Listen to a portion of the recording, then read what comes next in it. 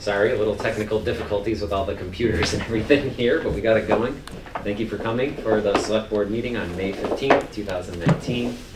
We'll call this meeting to order. We will jump right into the consent agenda. Minutes from January 23rd, 2019 and February 6th, 2019. We have several warrants, PR 1944, PR 1945, AP 1945, AP 1945-S, AP 1946-S. We have a change order for the Hockenham Cemetery. We have a sewer impact fee agreement. Actually, we don't have that. We don't have that? The Preds have asked for more time. Okay. We have a June 18th election warrant. We have Shade Tree Committee appointments, Brandy Phil. At the back of my head. And we have a one-day liquor license, all alcohol for WGBY Asparagus Festival, June 1st, 2019. And that's the consent agenda right now. Okay, so I'll make a motion to approve, seeing as we're removing the sewer impact fee. Removing that. All those in favor? Okay. Second. Oh, we need a second. Oh, I need a second. I'm rushing it. All those in favor? Aye. Aye. Aye. Aye, with the exception of the Shade Tree Committee. Okay, thank you. Was there anything about the Asparagus Festival we needed to? We were, Go that over? is, That's only on the consent agenda, looks like, right? Yeah, it so is then- on later for new business, How about she is here? which How we about- could just Okay. do that now and then do public comment after that. So there's just one thing about the Asparagus Festival all alcoholic license they have originally applied for and received and paid for malt and wine, so they're asking that the fee for the all alcoholic be the increment between the two licenses, So, Okay. which amounts to about $10–15, I think, something like, yeah, $10. Second. All those in favor? Aye. Aye. Aye. And just before we move off of the consent agenda, as a follow-up to a previous week's consent agenda, the library is putting on a fundraiser, and we went ahead and approved that. However, I believe Susan, yeah. Susan, okay, is here. Yeah. So I just wanted to remind everyone that it's happening. It's Friday the 24th from 7 to 9. We're going to be serving various interesting beers from Valley Malt, as is giving that to us. And, same thing. No, they're fabulous. Oh, Okay. Thank you. Oh, are they right I'm here? the one of the owners of that. I did. Yeah, that's I'm okay. not the Yeah, that's person who okay. arranged that. Wow. Yeah, no, looking thank forward you. to Yeah. that part. And it's tasty food, and it's only $20, so I hope people will come to it.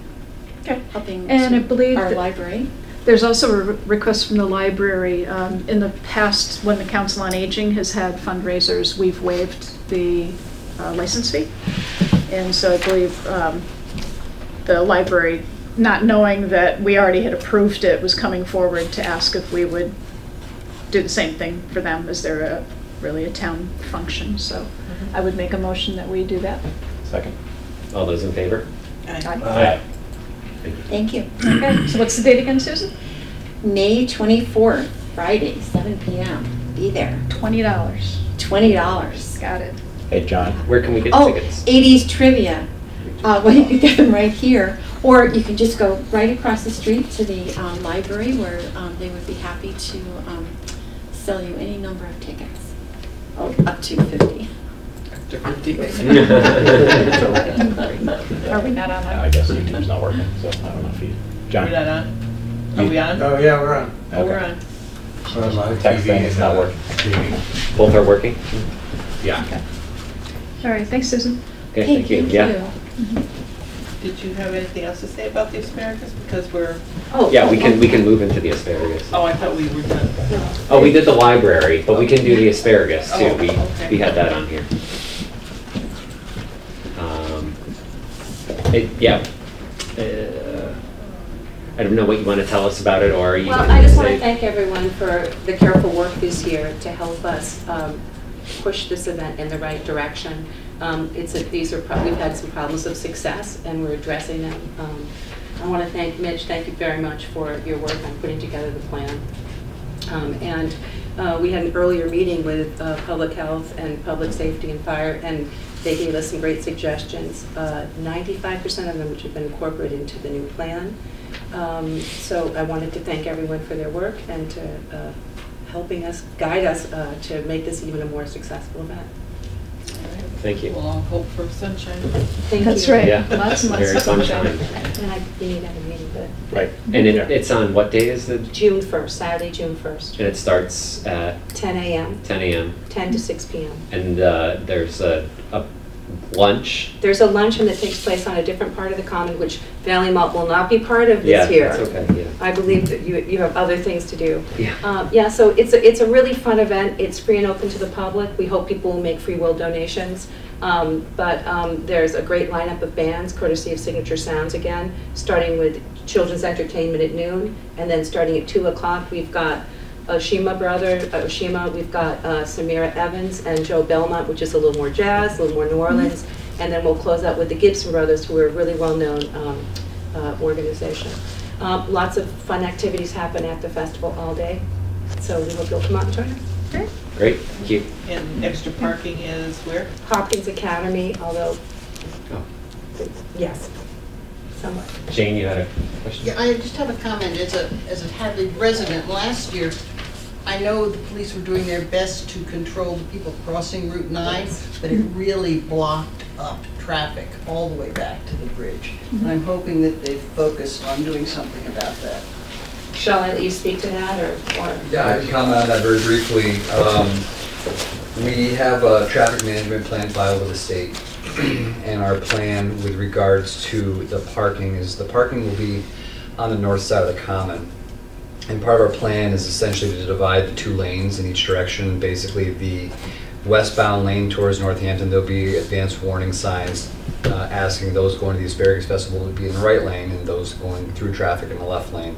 And then opposite in the eastbound lanes. So hopefully we get all the Asparagus Festival bound traffic closer to the north side of the road, so that way our officers will be able to direct traffic easier. The through traffic will just be able to go right by.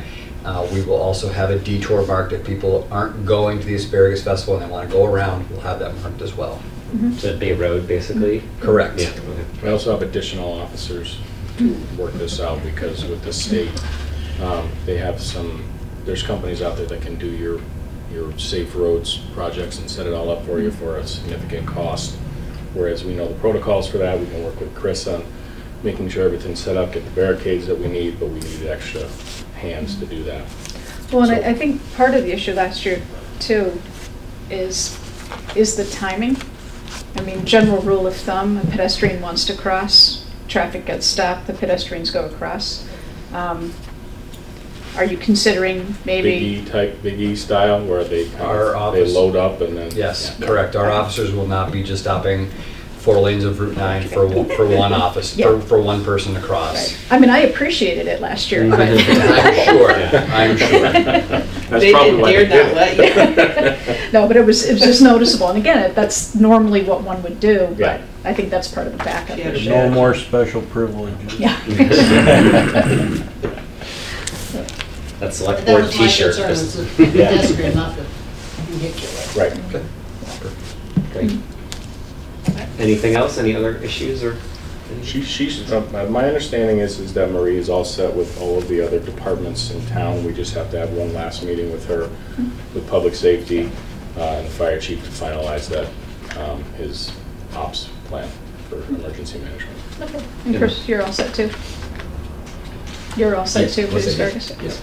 I know we met when, Thursday? This week, yes. Oh, Monday. Monday, Yeah. Monday. Will there be a EMS team kind of stationed there? I know that. I think the fire chief is trying to work that out with Action to see if he was going to have an ambulance on site or just have them prepared to respond. Okay. But They're not that far away. It's going to be, yeah, well, We have, 2 different directions too, so.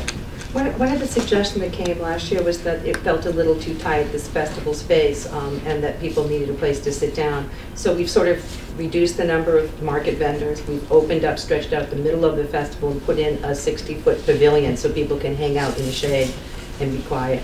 So to do that, we took the restaurants and beer out of the one tent and lined them up in a section by the stage, where they are now, just without the tent piece, which number one also takes care of a problem we had with how do we control how many people are actually in a tent for the capacity in the tent. So I think we've made some changes that will make it a better experience for the attendees. And so we've got a big tent, a 60-foot tent now for people to just sit and hang out. So we hope that'll help. Great. All right. Thank you very much for coming tonight. Thank you all for your help and support. I'll see you soon. Thank you. Thank you. Best of luck. Thank you. Now that we've concluded that, I can open it up for public comments if there's anyone here for public comments. Doesn't look like there is anybody here tonight, so. Let's see. Why don't we look at the Rocky Hill Road traffic enforcement, since we have hearings, but they're not until for another half hour or so. So we do the Rocky Hill Road traffic enforcement. Chief, do you want to? Yeah.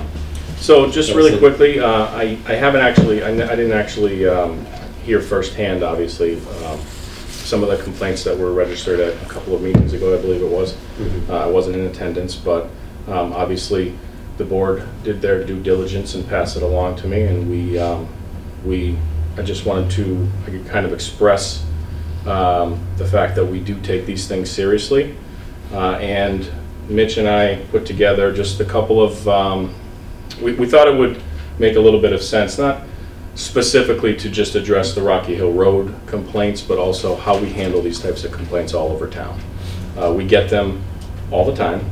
It's not just speeding, sometimes it's you know, people making illegal turns and things like that. So obviously, as everybody knows, traffic is a huge issue here in Hadley, with Route 9 running through, and then unfortunately all of these side roads that people use as cut-throughs to go through to the college and things like that, the amount of activity that occurs on some of these roads rivals Route 9. So I kind of just wanted to address a couple of those issues and make sure that people understand that these things aren't going unheeded. We're not ignoring them. They're driven by a couple of different factors on how we handle them. Some of the things that affects us doing traffic is staffing, call volume, other requests for traffic to be done in other areas. And one of the things that Molly can attest to that we were recently looking at was in trying to find interns from UMass to bring some of these folks in to use some of their skills to do some data collection for us. We've been working on traffic control projects off and on for quite some time. We find that some work and some don't. In a minute, Mitch will kind of go over a couple of the things that we, ironically enough, were working on when we were asked to come here today. But generally speaking, specifically with Rocky Hill Road, these are not new complaints for us. We have heard these before, and we have increased our activity on that road. And I'll just let Mitch just quickly go over a couple of the items that he was able to find before we came here today. No one here will be surprised to know that the place that we get the most traffic complaints is Route 9. There isn't a day that goes by where someone is not calling in an erratic operator, a road rage incident, or something along those lines. But with regards to our town roads, I went back to the beginning of the year to today. Rocky Hill Road receives by far the most attention than any other street in the town of Hadley. And so I pulled statistics and did some counts. Rocky Hill Road, since the beginning of the year, there's been 135 traffic stops on Rocky Hill Road. 82 on Bay Road, 41 on Hockenham Road, and in the 40s on River Drive. So when you compare those streets, most of those streets are bigger streets than Rocky Hill Road. So I think in comparison, Rocky Hill Road does get its more than fair share of attention with regards to our active traffic enforcement. One of the things, if you want to look, this is actually one of the things that Mitch was working on for us to give to our patrols. It's just, this is basically a traffic enforcement. It's a whiteboard, everything can be erased and we shift. The idea was that we're going to shift streets around for specific enforcement. The general hope is that we can get our officers to do traffic enforcement on these roads as we go through the weeks of the year. We'll erase them, we'll change them, we'll do a different street, and they'll do, you know, an hour or two's worth of traffic enforcement if possible on their shift. Mitch was explaining to me earlier about active and passive. I don't know if you want to go over that really quick. So traffic enforcement, you know, the main goal is for voluntary compliance with the traffic laws.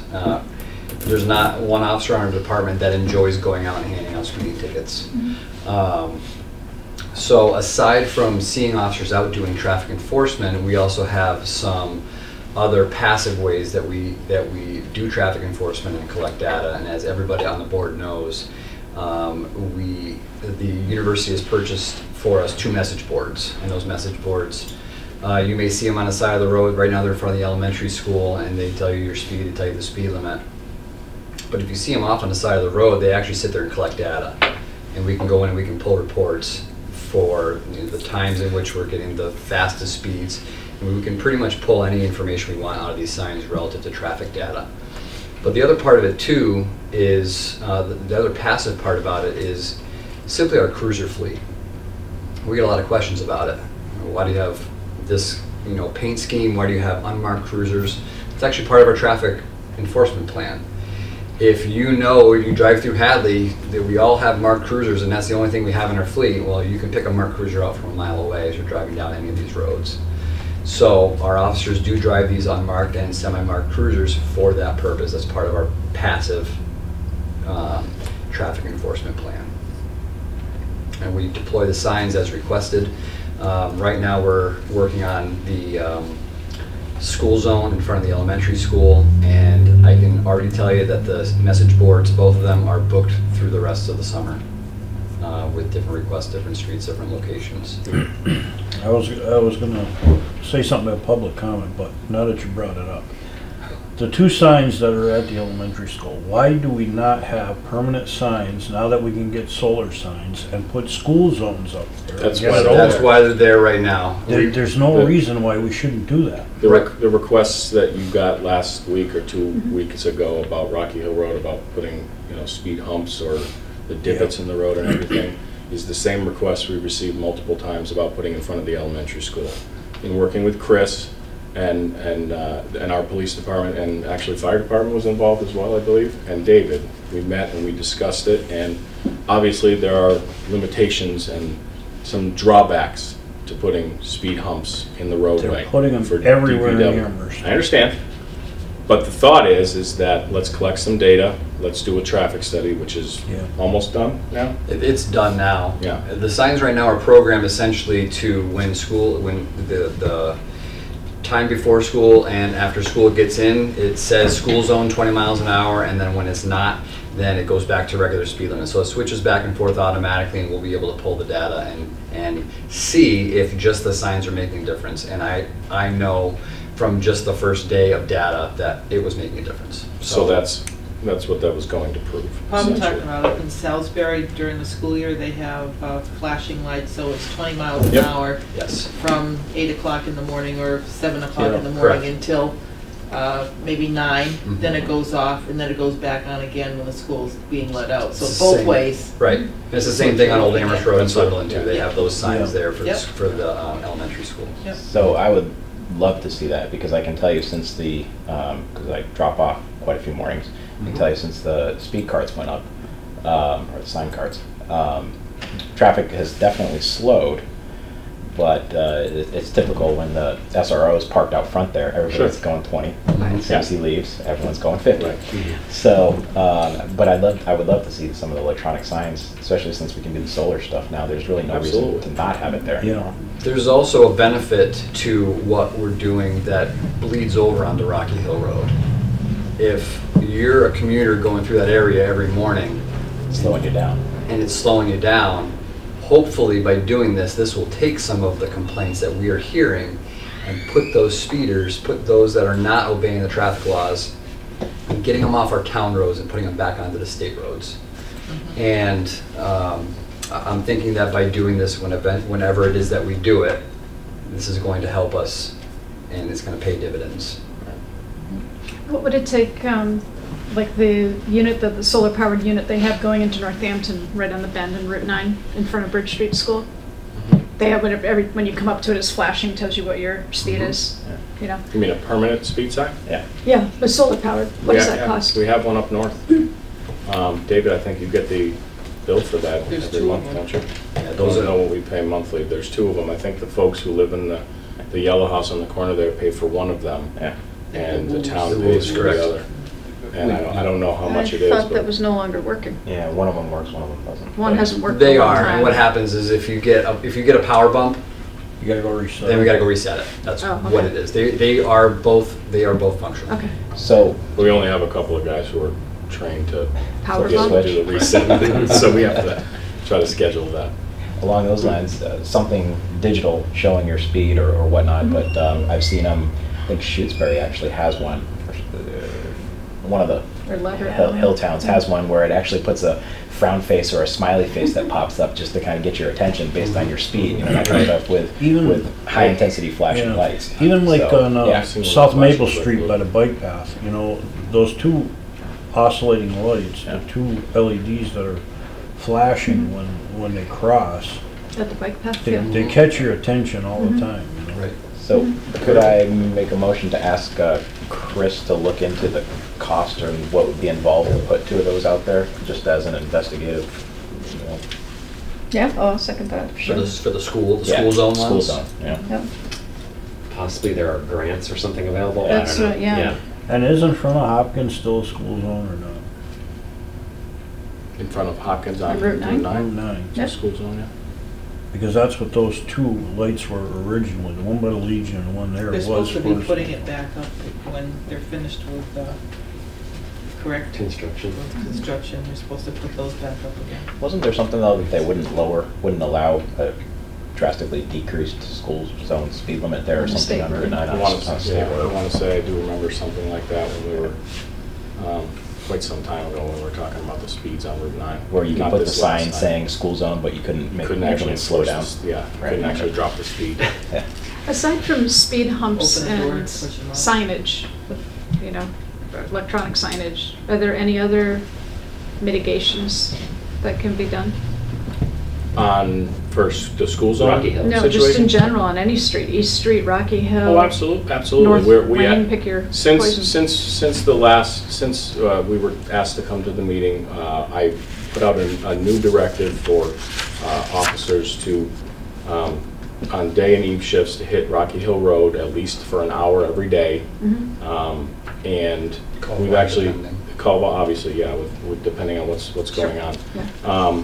And we've actually already gotten a couple of different emails from folks. I forwarded to David thanking us for the extra efforts because they're seeing it out there. So, absolutely, I'm certainly not. I'm in no way, shape, or form saying that we're doing absolutely the best job that we can, or certainly not saying that we are going to solve everyone's complaints. No, It's not I'm gonna- talking about other, you know, public service Outside of- announcements, Yeah. getting on Hadley Media, Yeah. just anything educational in nature, that type of thing, above and beyond having a physical officer presence, which is expensive. Unfortunately, it's the transits. It's not the Hadley people. It's people that work in Amherst, Well, that work in some of Northampton. the Hadley people. Well, and that's one of the other things I was Yeah, going I to gotta bring up. keep is- Sometimes I go a mile or 2 Some over. of the other roads that we also have, you know, I listed just quickly, the ones that I can think of that I've had folks call me about and I have like 8 or 9 of them here. Mm-hmm.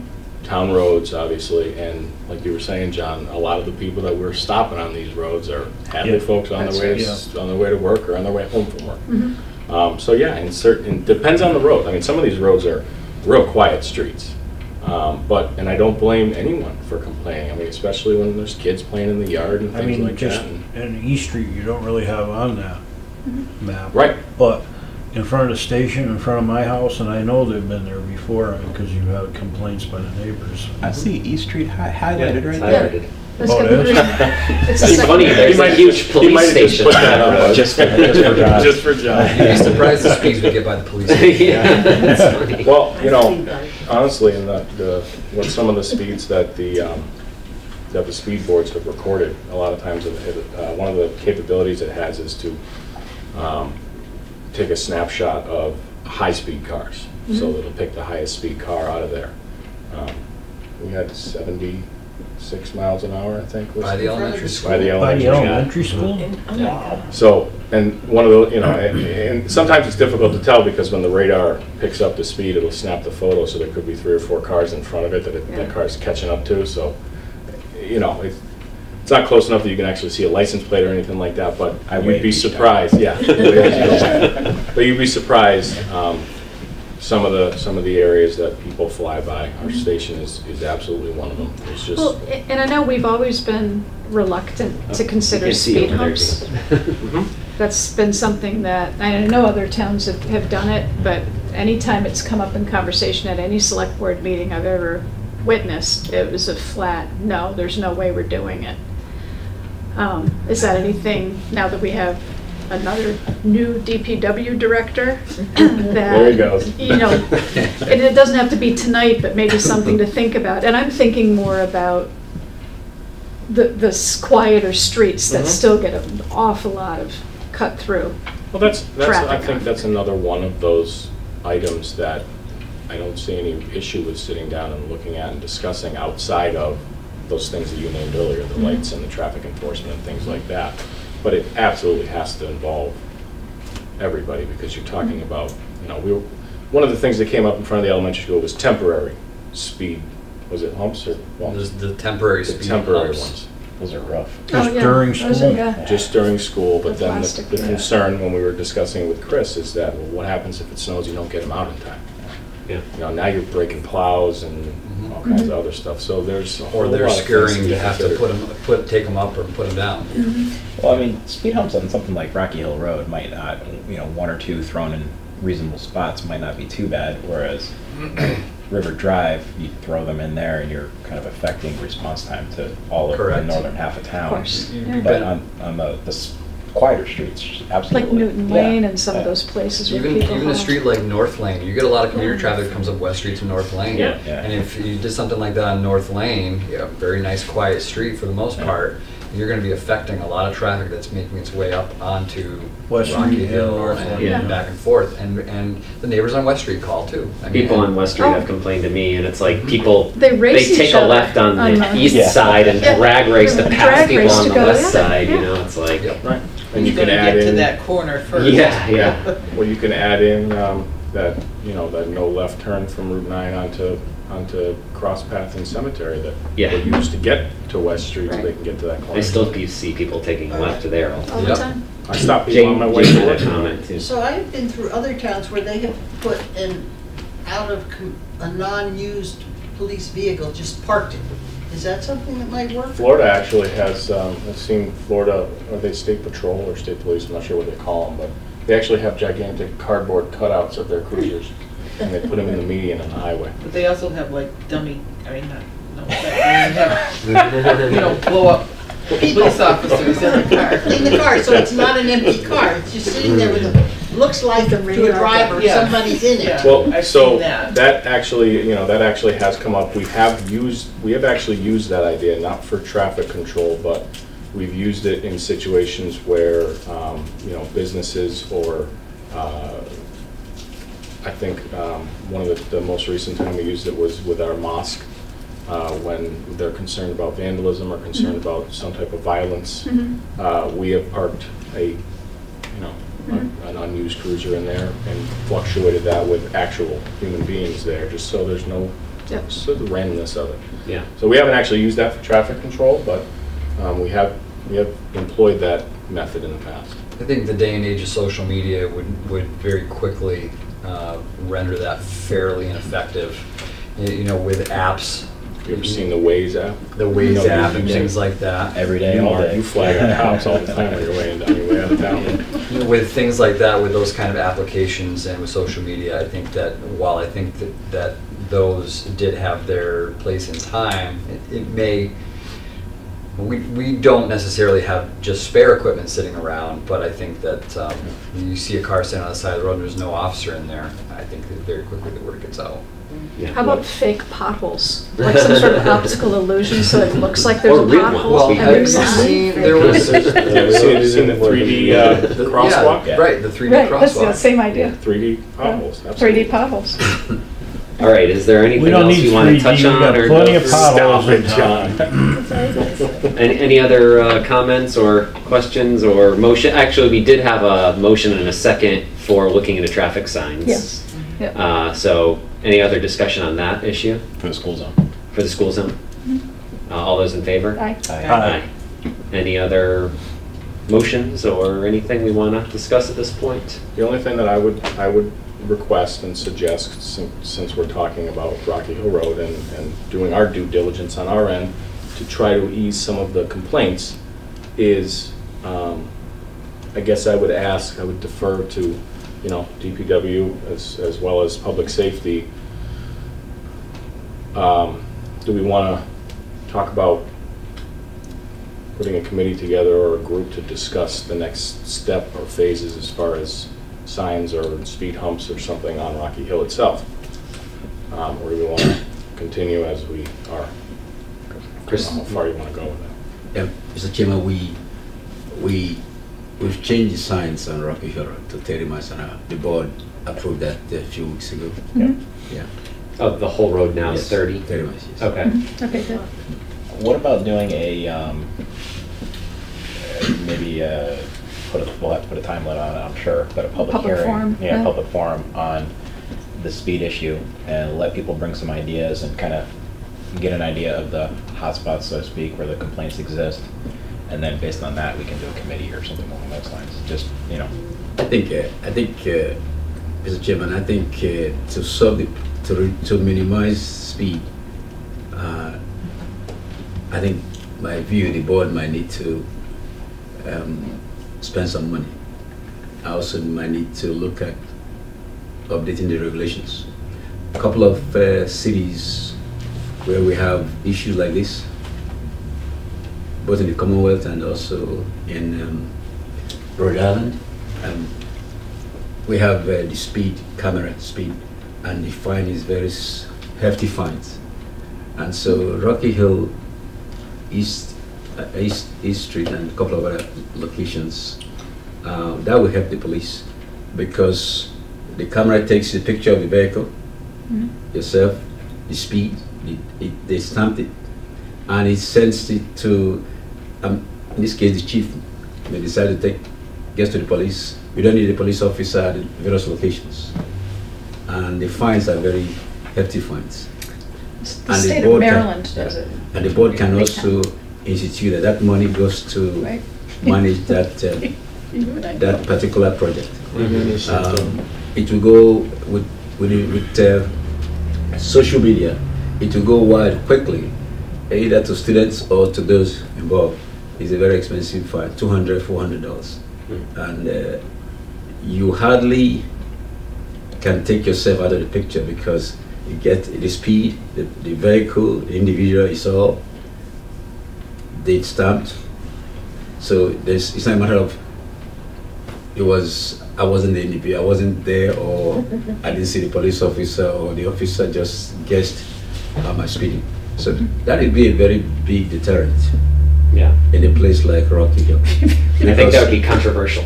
Everything that the board does is only controversial, but Yeah. it's a decision making. You also find that that may require us to look at our local ordinance as traffic commissioners. I'm sure the chief may want to say something about this. the fine is serious. And so if the board decides to go that route, we give a couple of notice, couple of warnings, and then it triggers. You will find that the speed will be reduced quickly. Can we, I don't, maybe we have this on the books already, but you know, many towns have a town-wide speed limit unless otherwise posted. Do we have that? We have some municipal bylaws relative to traffic, but they almost all of them mirror the Mass General Law. Okay. And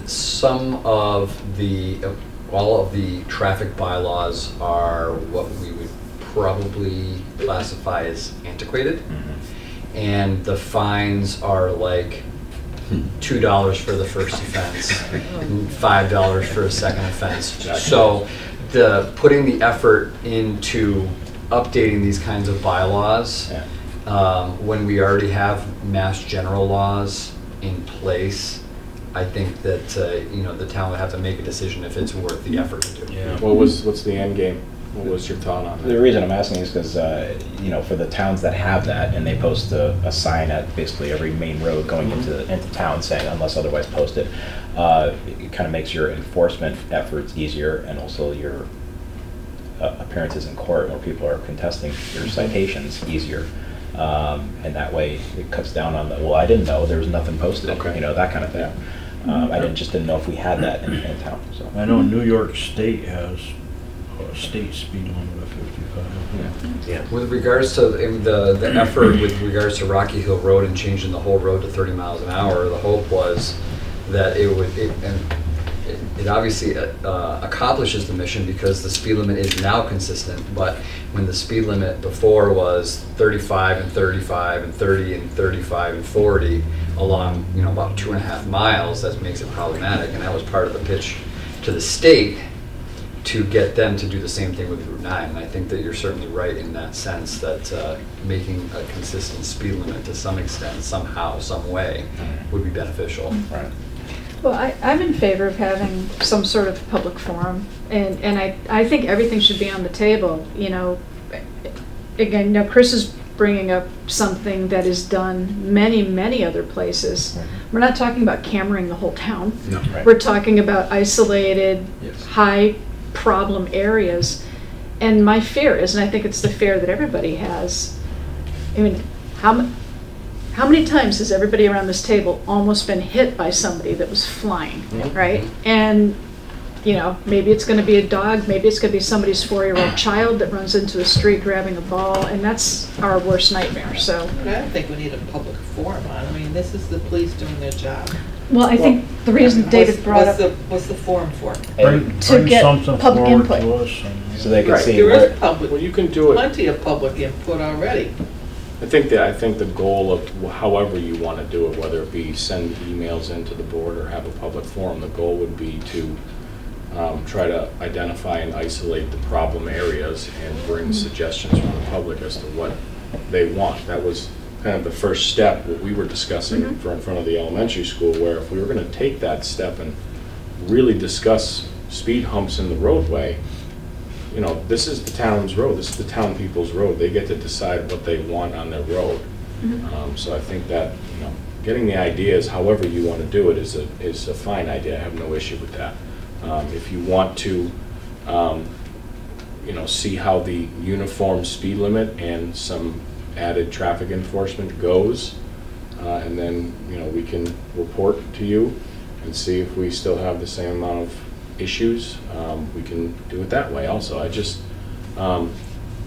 want to leave the folks who had the issue kind of swinging, hanging, however you want to But say that. I don't think you have. I think you've done your due diligence in doing the patrols and being out there, and certainly people are noticing that more.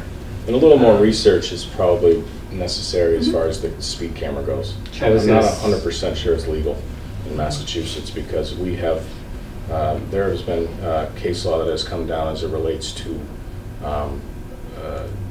drug testing, and you can't specifically stated by the justice, you can't cross-examine a piece of paper. So Yeah, they've started to disappear from a lot of states because of case law like that. I actually don't know of anywhere red That light cameras. was my next question. How accurate are those two signs for the highest speeders for writing tickets? Oh, the speed boards? Oh, we wouldn't be able to use We those. wouldn't be able to use them. No. It would have to be, No, if the camera it's ones. even legal, I guarantee you that the ones that they use are high-tech stuff, Yeah. not that. Are there any other traffic studies we could be doing or looking at to, to encourage putting in a speed bump in a certain part of town or something along those lines? I don't know. We've talked who- with like Pioneer Valley Planning, possibly Yeah. to do something with them for a traffic study. I don't know if that would. I know that help. UMass has contracted folks and possibly even used the state before to do some traffic studies on Route 9, determine influx of students and things like that. I don't think it was for any of our purposes. It was for something for them. And I don't know if they got any numbers, say, from Rocky Hill Road and West Street and all the roads that everybody uses to get in. If they did, we may have access to something like that. But as far as doing a study like that, I think we would have to. So we'd probably have to hire you're somebody. concentrating Yeah. your effort, if you take any road that goes from Northampton to Amherst, back and forth, if people can't get one way, they go the other way. So traffic on Bay Road, South Maple Street, now you shut off Moody Bridge, so that's a godsend. I do see people trying to go through the fields and get down there still, but then they have to end up turning around and come back. But, those are the high-powered traffic areas of anybody trying to get from A to B, A to B. We are the center. So they will try to go down Cemetery Road, they make that U-turn, they go down and up over, even though they're not supposed to. We see them doing that all the time. Very few people go this way. It is allowable to go down Cemetery Road when you're coming down Route 9 and coming back, but they don't do that in the morning. So they like to take that little U-turn there. So that's... Well, so what's the action item, I guess, coming Yeah, out of the so- conversation? I guess it's the board's pleasure. I guess I probably spoke out of school and kind of jumped ahead. I didn't mean to do that. I just wanted I wanted you to understand that we are going to double our efforts and continue to, with the, like I said, with the uniform speed limit on Rocky Hill Road. Our hope is that utilization of the traffic signs as well as extra traffic enforcement will help to decrease the speed specifically on that road, and we will do what we always do, which is bounce around to all the other roads where we get speeding complaints on as they come. But you're gonna have different numbers now that the colleges are graduating. Your numbers aren't going to be the same now as they will be back up in September again. correct. So Sure. there's I actually think we all know like that. 2 different studies that need to be Yeah. done when they're in and when they're out of town. Well, we won't. Well, we're not. We Gonna, know won't that. even. We don't even really necessarily need to collect data. No. Our CAD system will do that for us. It's when the officer calls in a traffic stop, it goes into the CAD. So we'll do our job as we do, and like I said, we'll redouble our efforts in those problem areas. And when you want another set of numbers, I will be happy to provide that, and we can see how it looks. Does the police department do traffic up UMass? Where they could have some of those studies maybe on file that we could look at, or you could look at? What do you mean do traffic? You mean enforce traffic laws? No, on the campus? traffic studies for cars at different times, so you know. Like, just like we said, we know the college is out for the summer, so. Right. But What like, do you mean, does the From- UMass Police Department Yeah. do the traffic? I'm not sure. because we've got the think they hire- we've got the counts for Route 9. I mean, Right. they've counted Route 9 100 times. Yeah. You know? The problem is that, drive into Hadley or out of Hadley at rush hour in the morning or rush hour in the evening, and they're not all on Route 9. Yeah. I think that's part of the frustration of That's some of the- these yeah. folks, especially on Rocky Hill Road, because it's a, We've got big city traffic in a small town. there you go. So could I Seems ask though like- that you include DPW in the conversation? Most Like certainly. maybe you guys get together and have a meeting Most where certainly. you just sit down and focus on that map? And again, you may have ideas from some other municipalities you've worked with, what could be done. Because I'm all in favor of large inanimate objects where appropriate, So if it's something that's going to physically slow somebody down, then as long as it's well marked. Yeah. I think that we're all sitting here talking about traffic, and we've mentioned Rocky Hill, and we're appreciative of the board's action in doing the consistent speed limit along Rocky Hill Road. And I think maybe not necessarily this evening, but I think that another town road that we should consider doing this very same thing would be along Bay Road. Mm-hmm. Bay Road, the speed limit is, All there's like around. 7 different speed Yeah. zones on Bay Road, Yeah. which that, again, makes traffic enforcement very difficult. So 45, 40, 35. 30, 25. I know it all. Right. Yeah. But before the 45, there's a 35 when you're approaching an intersection. Right. So it's 35, 45.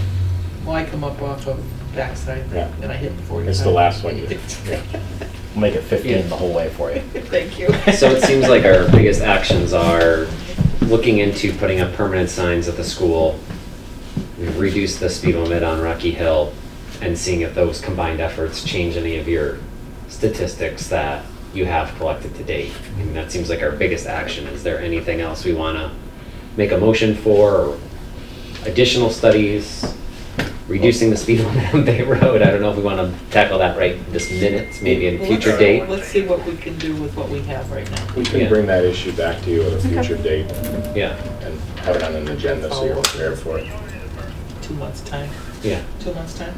Or is it better, November when schools are back Probably- in and that kind probably of thing? makes more Because the sense. summer is going to be slow, Yeah. it slows down. Well, we're also, as we go into the summertime, we're also sending 2 officers to the academy over the summer, so we're going to have reduced staffing as well as kind of the perfect timing. Reduced staffing, hopefully reduced traffic. Mhm. So, yeah, it might make more sense to stretch it a little further. Can you train Okay. more than 2 officers in how to reset the? We can. Speed buses. We can. We can get Does the it reset. DPW know how to reset them? I don't know. Chris, can you look into that? Yes. Yeah, the signs up in North Hadley Uh-huh. for the speed limits, to see who has the knowledge. Doesn't necessarily have to be the police department resetting those. I don't even know how it ended. That was Somebody put must. up before I. We had the Yeah, the keys. keys? We had the keys. Okay. It's too bad I it don't just even know doesn't how it reset became automatically at like job. 3 in the morning. Just I was told one day, hey, you gotta go Go do reset that. the sign. And I was, Yeah, yeah. Okay. All right, well, we're going to wrap this Thank up you. just because we have a 7:15 hearing, but thank you very much for coming and Thank you. discussing it with us. Okay. Right now, we have a hearing for change of beneficial interest.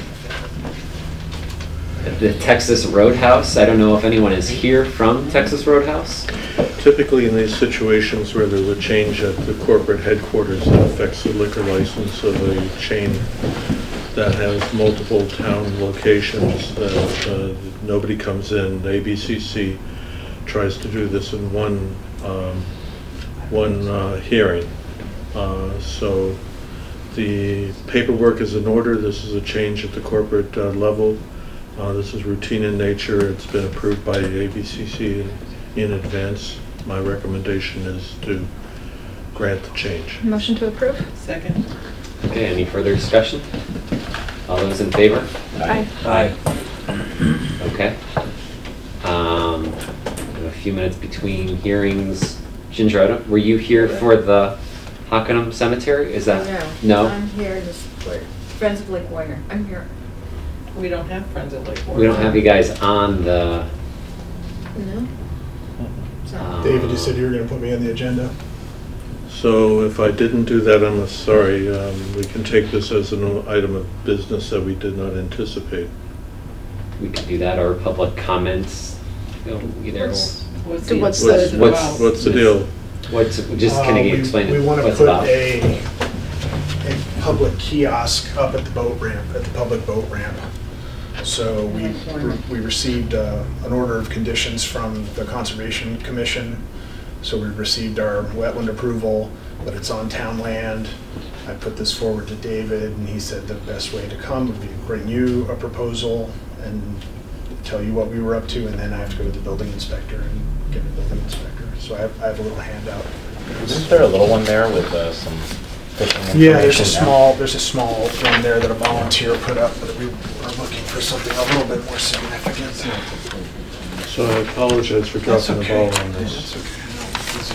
Thank you. Quick town meeting.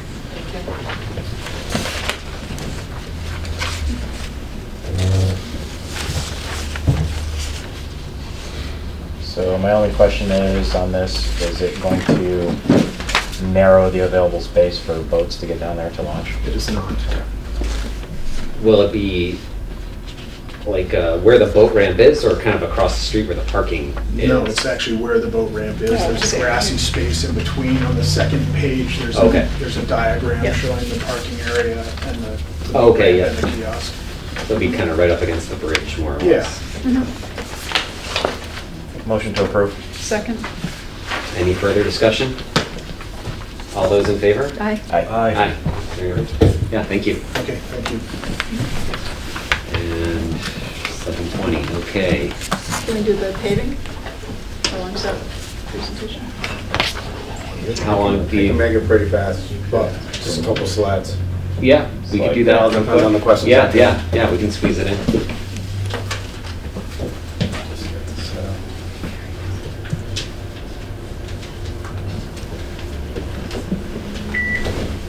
Well, this is starting up. My name is Victor Vega. I work for Veda Group. We're a full engineering firm. We work all across New England. We did a pavement management study here back last summer with Marlo, and now we're working with Chris, giving you the data. So just a little intro of what pavement management is. So it's basically the practice of planning a pavement maintenance and maximizing the value and life of your roadway network. So basically the model for that is performing the right repair at the right time. So here we have a little graphic just showing on the left the condition of a roadway, and in the bottom you could see the life in years. So you got 0, 5, 10, 15, 20. So when you first pave a roadway, it starts excellent condition, then slowly drops off, and then it gets to a point around 10 to 20 years where it just drastically falls off. And that's where your costs are really gonna go up. So basically what you wanna do over time is, before it makes it to that point, you kinda wanna do preventative maintenance. And I'm gonna go over what some of those treatments are gonna be. But basically, you're gonna be spending less money over time if you're maintaining your good roadways than waiting for them to drop off. So you're looking at spending a little bit and then spending a lot. So anywhere from $4 a square yard to maybe $30, $40 a square yard by letting it fall off. So here are the different types of treatments that we can do. So things as far as maintenance are for your good road. So that goes with your crack sealing, fog sealing, pothole and utility patching. Then there's your surface treatments, which you got your chip seals, your micro surfacing, and your overlays. Then you got structural repairs for your really bad roads, where you got to mill and overlay, reclaim, or reconstruct. So just going over what we did here in this town, we basically have a 5-step process for every pavement management town. What we took was your road centerline file from Mass DOT to know what roads the town accepts based on what DOT says, because that's a big input in your Chapter 90. Then we went and talked with the DPW director, and he gave us feedback to make sure that we know what roads you're taking care of, so then Mass DOT knows what roads you're taking care of, because sometimes there's discrepancies, and that goes into your Chapter 90 funding. Then after that, we did a field inspection. I'm going to go a little over that later on. And then we did an existing condition summary based on all the input that we got. Then these last two in green are basically an ongoing program. So what happens is, once we finish, we present you guys the data, and then you start doing your capital improvement planning for the year. And once you implement that plan at the end of the year, you go and you maintain the program that is sitting at the DPW's desktop. So here we're looking at your roadway profile. So based off Mass DOT, you have around 66 miles of accepted roadways, 1.82 of unaccepted, 1 mile of private, which comes to a total of 6950. We only inspected roads that were paved, so we didn't do the gravel roads in town, so that's why there's a little difference between that bottom number and the top number. So the program that the town has, it's at no extra cost to the town. It's non-proprietary. It's just a Microsoft Access database. So basically the town, if they have access, which they do, they use this program to maintain everything. It's very simple, very user-friendly, and it provides the town with all kinds of analysis, all the conditions that we collected, and all of that.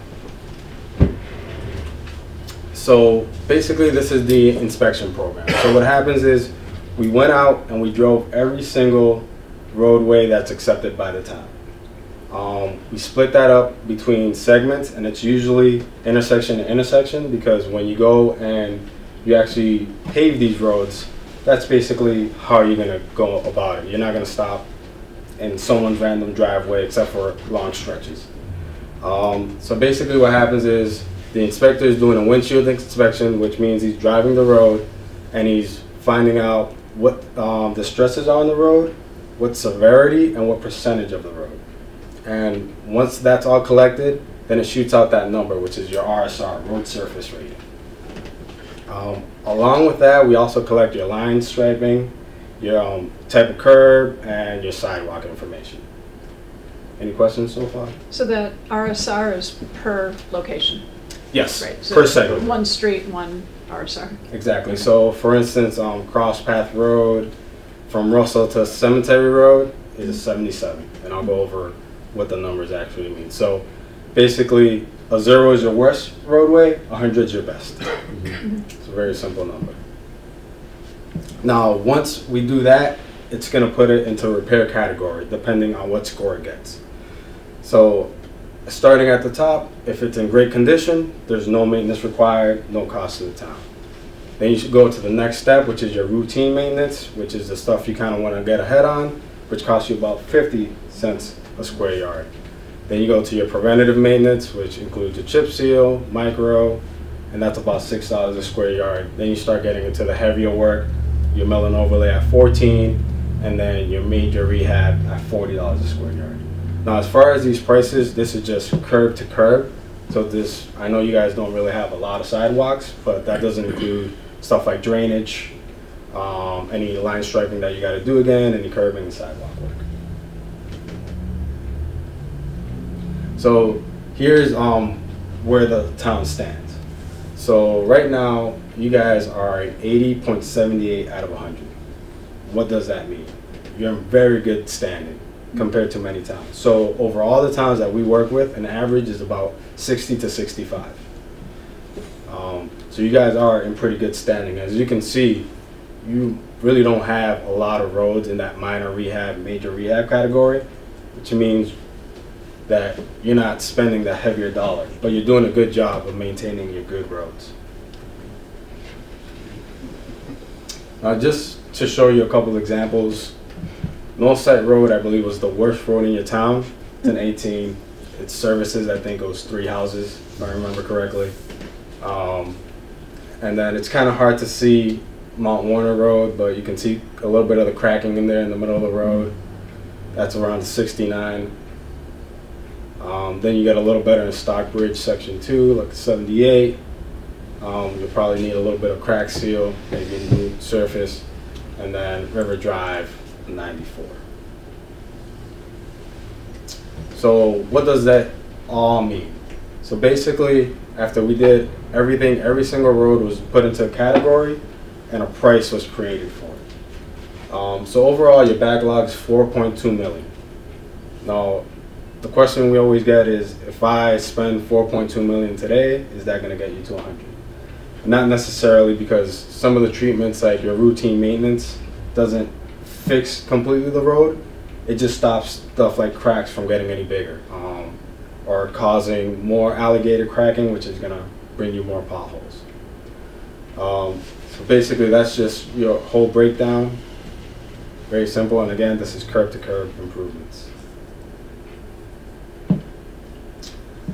So now this is that other step where you start making your plans. So in the program itself, there's a built-in cost benefit value report. What that does, it takes the cost that the program suggested, along with traffic counts, and along with the service that it provides to the town. And it gives it a score. The higher the score, the more you should put into that road. Now, it's not necessarily going to bring up that mill road because it doesn't service that many people. But maybe something like Rocky Hill, I don't know the score off the top of my head, gets a lot of traffic, it's probably going to be higher on the list just because more people use it. And this basically just goes through different repairs over the different times, very similar to the other.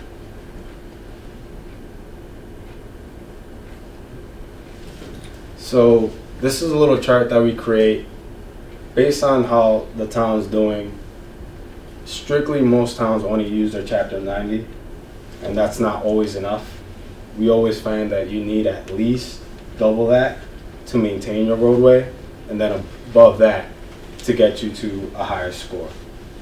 So basically what this takes into consideration, if you only use your Chapter 90, you're going to slowly fall down the curve. But maybe if you go to 475, you're going to maintain. And then if you increase that, you're basically going to go up. So over time, you always want to put money into your roadway network. And the town has done a great job of using stuff like preventative maintenance. You guys have a lot of chip seal, which is good because it's beneficial for your cost and your bottom line. So if the town continues to do that, it's going to dip very small compared to other towns using their Chapter 90. We should always consider maybe for providing a little bit of local funding for that. And then basically the last step that the town's going to do is system maintenance. So every time a road's completed, they can go into the program, update the program with the roads that were done that year, and update all the reports and all of that. You're going to reassess how much you're spending every year, so you can actually change the cost in the program, and it's going to change your backlog depending on any bids that you get back, depending on what price you're getting from that. And then if there's any roads that you need to add that the town takes over and stuff like that, or any roads that were newly created, you can also add that in the program.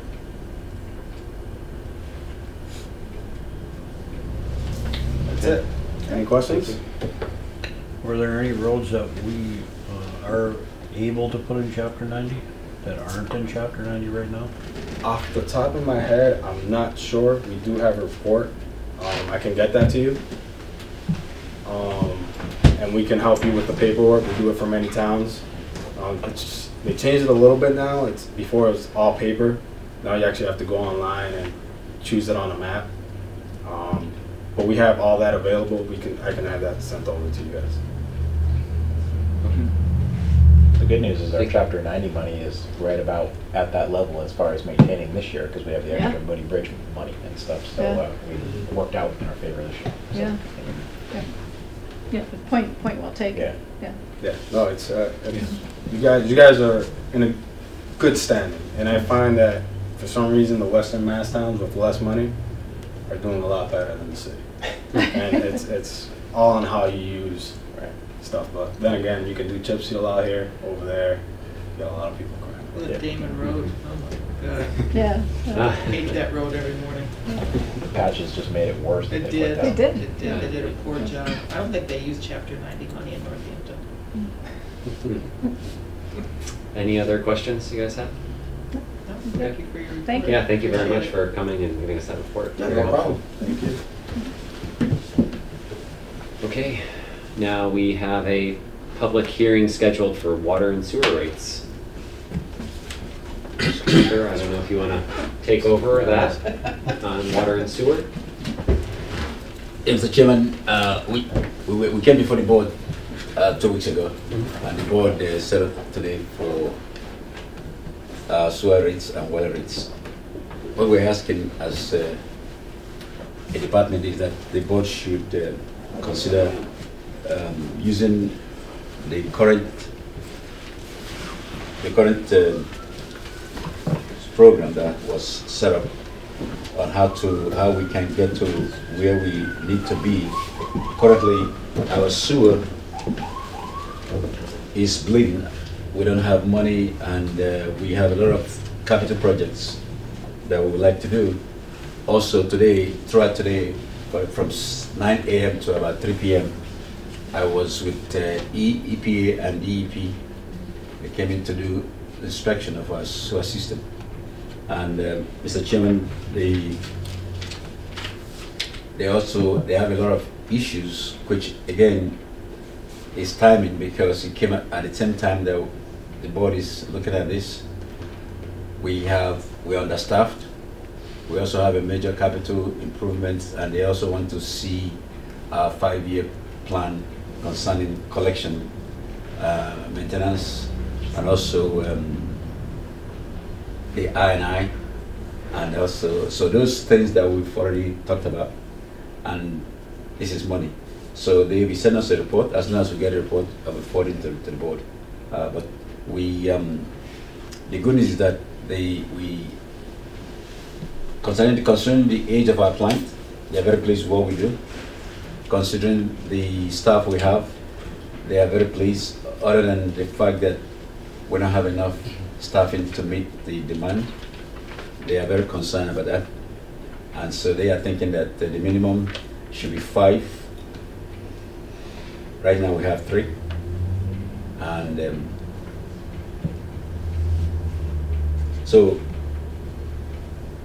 a year or 2 ago, Mr. Chairman, there was a study made considering the rate, and it came about that we were told if we go a couple of years, 15%, and it would bring us to a point where we will get out of red in a couple of years. But if we do nothing, we are bound to put ourselves more in red. And then considering EPA and DEP comments of today, I don't want us to get to a point where the external forces will force the board to impose or bring in a consent agreement with the town, and that will require a lot of money at a very short amount of time. So at this point, we are still in a better situation where the board will take a look at this seriously. We also look at the fact that for this cycle, we've missed 2 payment cycles. So even if the board gives us 15% tonight, it's still, for the fiscal year, it's still going to be, we're not going to be in that same level that we're supposed to be if we had it. The town, in terms of the sewer, is also in a very bad shape. In terms of the water, Mr. Chairman, we're not asking for 15%, we're asking for 5%. In part because water still has a couple of reserves, but that reserve is not enough for our capital projects. The reason why water is a little bit different from sewer is because of the number of users. So it gives the water division a little bit legs up. Currently, our pipes in town are aging pipes. So we, on a 3 to 5 year plan, we need to begin to change the pipes. We have our valves, also aging valves. We need to begin to they are failing more often than usual right now. And also, we also want to bring it to a point where we can isolate a smaller area than right now, where we have a larger area where the issue breaks up. In terms of staffing, EPA did not come in for water today. But if they had come in for water, they will also have the same comment in terms of staffing, because we also don't have enough staffing to run the primary and also the system. What's our current water rate, and what are you asking to raise it to? Our current water rate, let me get the I just didn't see it in there. I have it. The material we had last time, didn't we? Yeah.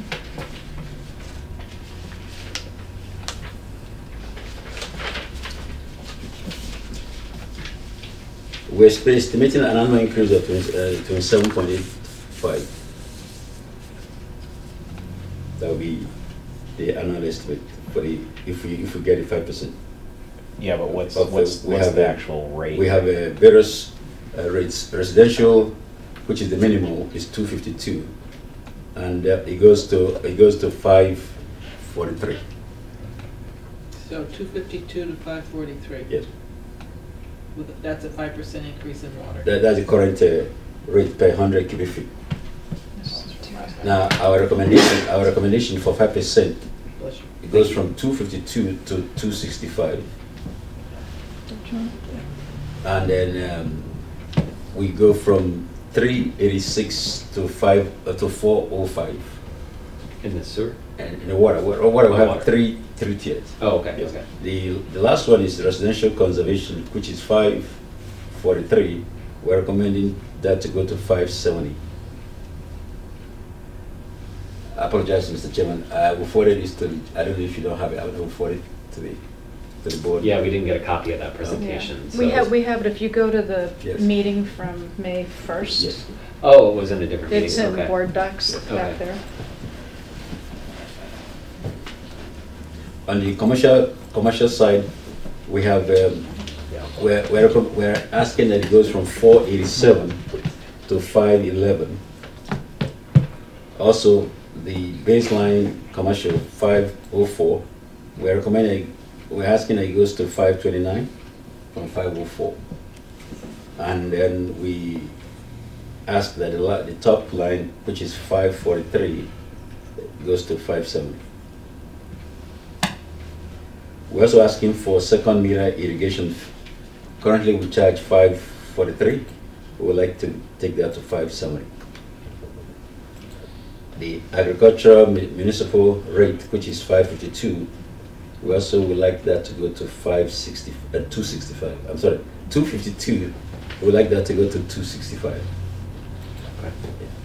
So the total annual increase comes to 27.85 for water. For water. Yeah.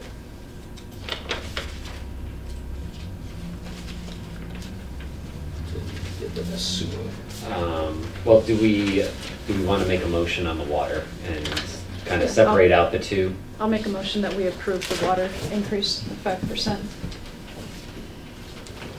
May I have a second? I'll second for discussion. Okay, well, it's second for discussion. Go ahead. I know we need to get there, but we just raised rates last year, and at this point, I'm not in favor of raising the rates. Just speaking about water right now, I know we've got many years to make up for, but hitting people on a fixed income year after year is a little much. Really? I was just going to ask, in your plan, are we planning for, and I should pull up the other document, are we planning for a rate increase again next year in your plan right now? For water? For water, yeah. For water, no, but for sewer, yes, Mr. Chairman. Sewer's going every year. So for water, if we raise 5% now, we're going to keep it there for a while at that rate, Yes, and the models work out? Yes, it will give us funds for our current capital projects, yes. Okay. And my concern about delaying it is this is how we got here in the first place, you know, and yeah, I'm totally in agreement with the folks on fixed income and the like, but a lot of folks in that category may not be the highest water rate users either in terms of, you know, cubic feet running through their properties and the like. Oh, sure, yeah. Go ahead. Mr. Chairman, I do understand the issue of those who are fixed income. I would recommend that the board, instead of that process, if there will be a way the board can come up with a program whereby those who are either distressed or certain criteria, they could apply for the board for some sort of abatement or some relief. Payment plan. Yes. Yeah, so that the board, this way the board can have a schedule. You also give the board some data to look at who are those in distress, who can, so it might be elderly people, it might be veterans, it might be some category that the board may decide to do.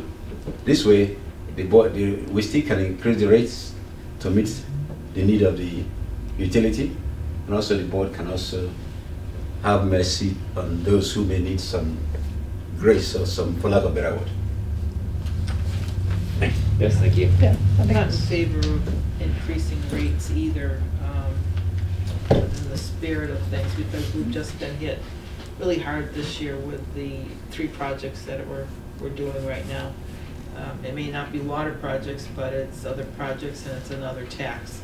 I don't know about throwing out there about doing a 2.5% instead of a 5% and 2.5% next year.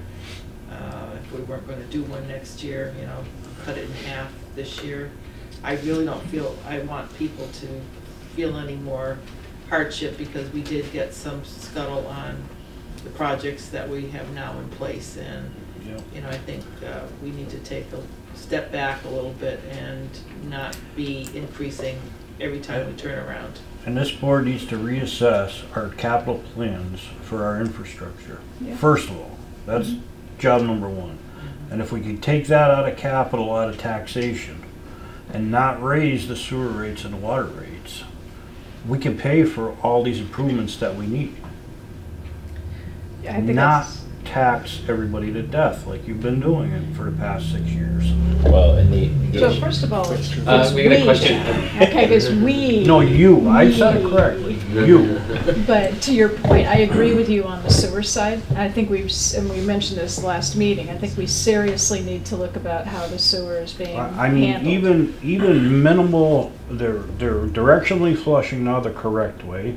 If they need a valve program, and we need, as we do with the filters for the treatment plant, put $10,000 a year on the side for installation of valves. I mean, this is all stuff that's been ignored along with the rates. And I think there's other ways to get this out of capital somehow without raising the rates anymore. We have a question in the back here. Yeah, I think I'd be more in favor of the rates going up if I knew there was a plan in front of us, that we knew that we're going to start replacing pipes, valves, whatever we need. Sleeve lining the sewer lines like we've started. And the other thing that Chris had mentioned is the fact that a good portion of the town is on water, so you have everybody inputting here.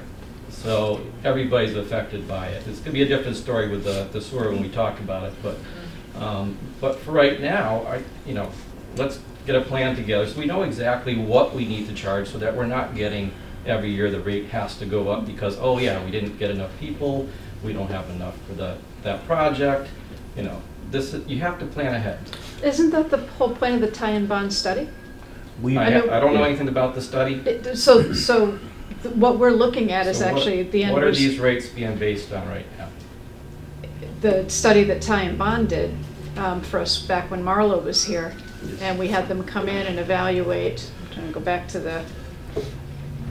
So there was a whole presentation 2 years ago now? It was a year ago. Last year? Yeah.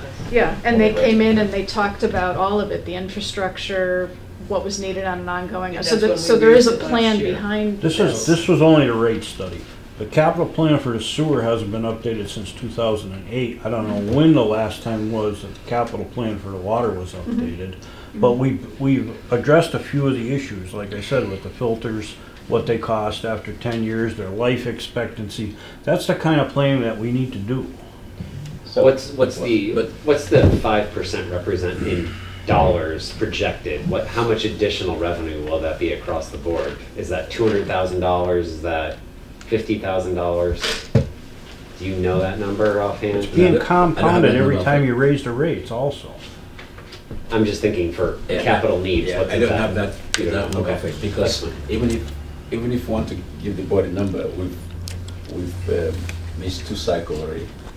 So the number will not be accurate, but I could get that number for the board based on. Yeah. So in your defense, I know you're just trying to, do what you have to do and raise the money to do that because we're in this position that we're in. But from a taxpayer and resident perspective, everyone's seeing a constant increase every single year across the board, whether it's from taxes, whether it's from water and sewer rates, because we just raised them last year. So that's why I'm not in favor of raising them this year. I think people need a break, and if we need to raise them in the future, okay, maybe we can come back next year, but the feedback I'm getting from residents is they're getting hit from every direction with increased rates. And so I understand what you're asking for, and I know that we need to fix it, but not right now. It is true that that it is, we are coming to the board to ask for money. Right. It's very painful. But I must ask also, Mr. Chairman, that if the board decide not to do anything right now, my view is that when the next time we come to the board, it will triple the problem. And so I do understand that going forward, hopefully we will not be in the position where we are now, because the issue, this difficult time is again because of a lot of capital projects has not been done. Even at the selectmen says 15 years ago, 10, 15 years ago, nothing has been done. No, it has been done. We have a program right now where the board is giving us money, 30,000 every year since last year. We are beginning to do, and that was very helpful when the EPA came today. We begin to do all the systems. We begin to check all the systems, clean the system up, begin to catalog where we have problems and how to repair the problems, so that it gives the system more life. We also have that same issue with water, but we are not even doing that of water right now. What we are doing with water is we're waiting for them to be a problem, like the break that happens. But we know that we have these problems. Just as the gentleman said, we can present to the board the capital project. It's just that we don't have the money to begin them. Tyne and Bond has done some of those for us. So this is why we're asking the board to give us some money. Even if the board doesn't give us money next year, we can have money to begin the project that we may come to the board maybe every other year or every 2 years. But we need to begin something. And I'd be in favor of, Joyce offered it as a mid-range. If we didn't do the 5%, if we do 2.5% and then 2.5% commitment to next year. But the reality is, and we're all ratepayers up here, so everybody gets it. And we all get the complaints about people not wanting to spend the money, and they're getting hit from all sides. No, not wanting to spend the money, they can't spend the money. Some people can't. And I go to Chris's point, if people have true hardships, we should have a way to deal with that. But the problem that we have in town is we have a limited number of users. The users on these systems are, let's take water, are constricted in part because of our zoning bylaws. So we either need to find a way to get more users into the system, and that has to do with what we're going to allow for building and the like, and nobody has wanted to touch that one with a 10-foot pole. Everything's just getting more expensive. And the reason that we're having all of these rate increases coming in front of us now is because we didn't do anything about it in years past for the exact same words. I can go back to every single select board meeting and listen to this conversation for the past 15 or 20 years. We can't do it now. We just hit the taxpayers. They're upset. I'm getting phone calls. We have people that can't afford it. Look what we've done. We had to build 3 brand new buildings because we didn't do anything about our buildings for decades. So a small incremental cost to not allow water to become part of the next problem, I'm all in favor of. I'm sorry, I know people are going to be angry with me. I'll be paying my bill too. But let's at least keep the one thing that's almost working right now on track. We're in a pickle with sewer.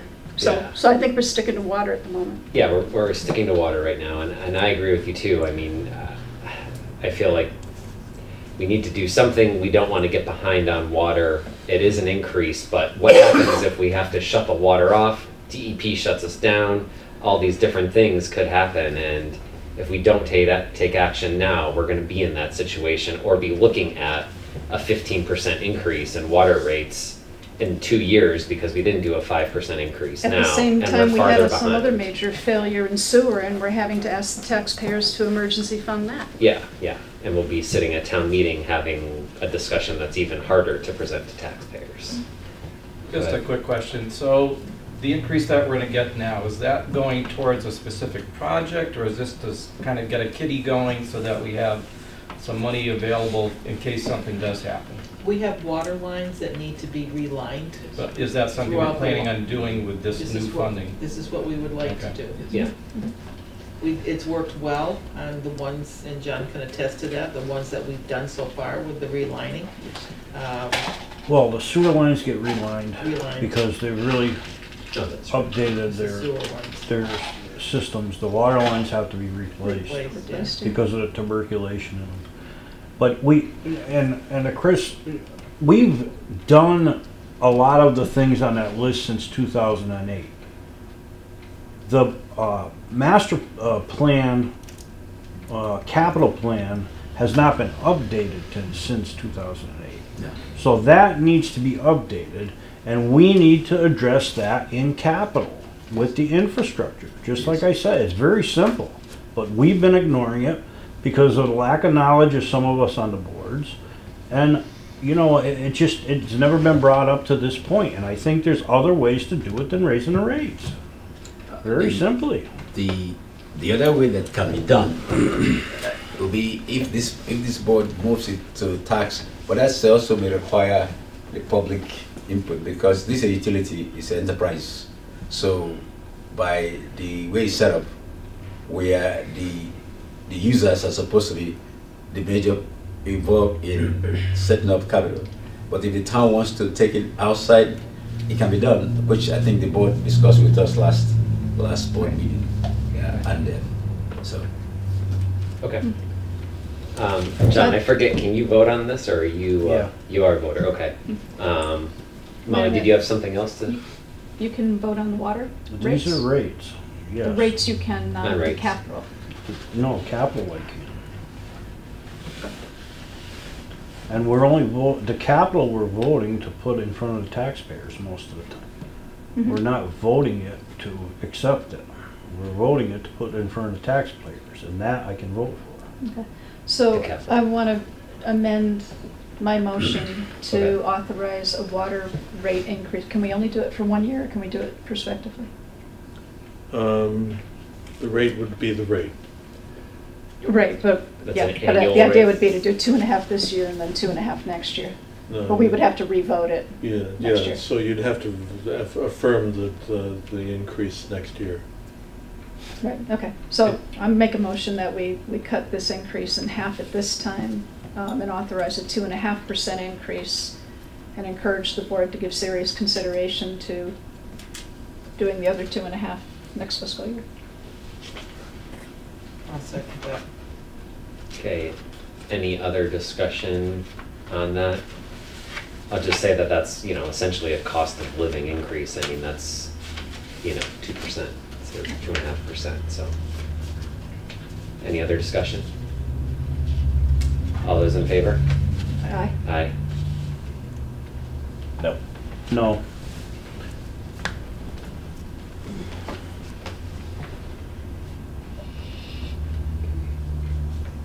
Okay, and now 2.5. 2.5% we voted for the water. And now sewer. Does anybody want to make a motion on sewer? Well, what I'd like to hear is what, if we don't vote the proposed sewer increase, what the opinions are in terms of how we're going to get out of this. Yeah, and the big question for me on sewer is how are we, what plan are we putting together to get us out of this hole? Because I feel like we're in a pretty big hole, whether that's a pun or not. But, you know, do we have to look at other alternatives at this point? So just by way of background, if you turn to the long-range trend analysis for sewer and you go through the slides, every different way that you measure sewer, you see a picture of revenues are declining and expenses are increasing. And we're in a situation where if we don't do something, we're going to have trouble operating sewer for the next year, fiscal year or two, let alone the capital stuff that's coming up that we know that we need to address. So. And we have the DEP did an inspection today, and we haven't received a report from them yet on what actions might need to be taken. Probably won't get that for a couple months. So I do think we need to give serious consideration to looking to general taxation for at least some portion of the sewer infrastructure. And I don't know what that looks like, but I would love to see what a plan might look like in that regard to pull. Two ways that you can do that. Yep. You can take the existing sewer debt and transfer it over to the tax rate. We've only, to my knowledge, we've only done that once, and that was when we took half of the Callahan water treatment plant debt service and transferred that over to the tax rate. So you have half of the debt service being underwritten by taxes and the other half be by water. You can do that for the sewer. Do we know what the sewer debt burden is right now? I remember when we did that for that one. Yeah, hold on one second, it's right here. That was quite a while ago. Yeah. 25 years ago. No. 20 years ago. The other way, no. Just when I came on board, so Oh, probably it's on there. 2003. Or can we do it 2004. prospectively and Yeah. say Yeah, any it was built. new sewer debt All right, goes so on? you have Oh, about it's upgraded, okay. you have about $135,000 per year. Oh, okay. The new filtration system was put on. For how long, David? For another, let's see, that was a 20-year loan, so I think we have another somewhere between 7 and 10 years to go on that one. It was 2004, wasn't it? I came in 2005, and you had made that decision in FY 2006. When was the treatment plant built? That's when we did it. No. It was around 2007 for that. The treatment plant came off and the 2 pump stations went on. Didn't they? No. So you've got $135,000 roughly in sewer debt service right now that you could transfer over to the tax rate. And that- What would that look like? That would be what, we just did those percentages for town meeting. Yeah, so That $100,000 for the ditch repair was roughly, was it like 0.55% or something like that? It's like $4 per year yeah, or something like like that. I think. somewhere around $5 Yeah. per thousand on the average single-family house. So that would have an impact, and the other thing that you can do is And for that's- future sewer debt is to have it paid through taxation Taxation. rather than sewer money.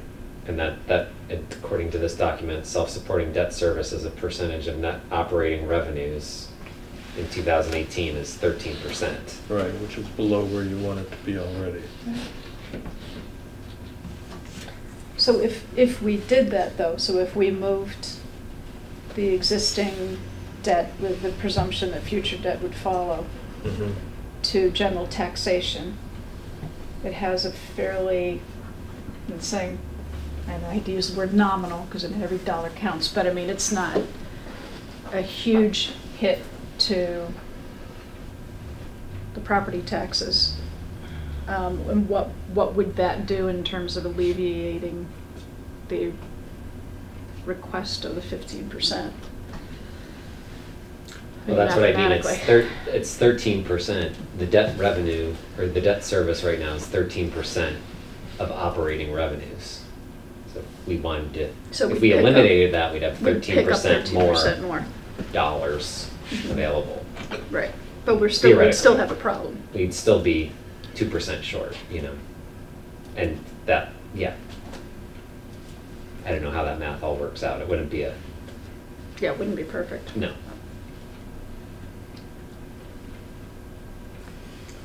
And then there's the truth in advertising issue, that we sold the debt based upon the assumption that the sewer ratepayers would pay for that. And this would be a shift without a town meeting vote over to the tax rate, so we'd have to talk to the assessors and make sure that we understood what it was that we're talking about. But it is an option. When do we need this vote Yeah. for getting into the next round of water or sewer bills?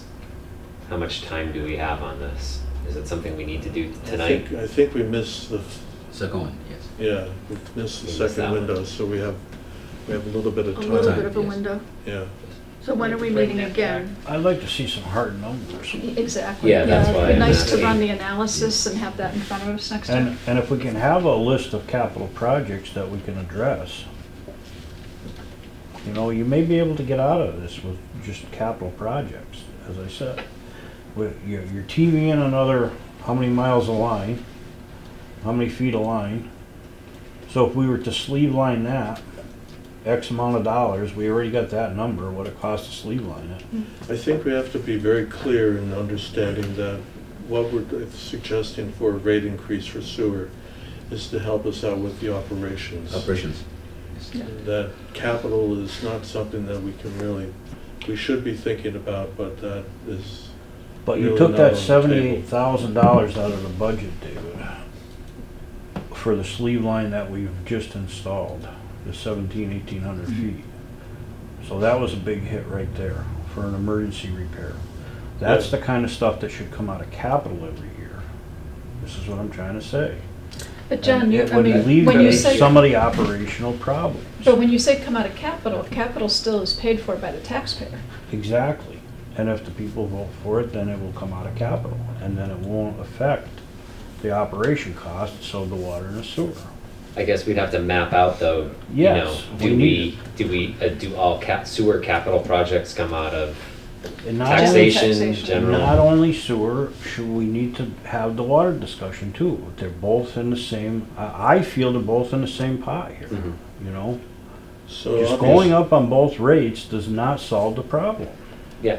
Obviously, the decision is up to the select board, and we'll implement whatever decision you make. The best management practice for financial management is that whenever you have debt, that special revenues such as water, sewer, CPA, Hadley Media Funds should be used first if it's for those purposes, rather than general funds taxation. So that's a policy that you adopted some time ago.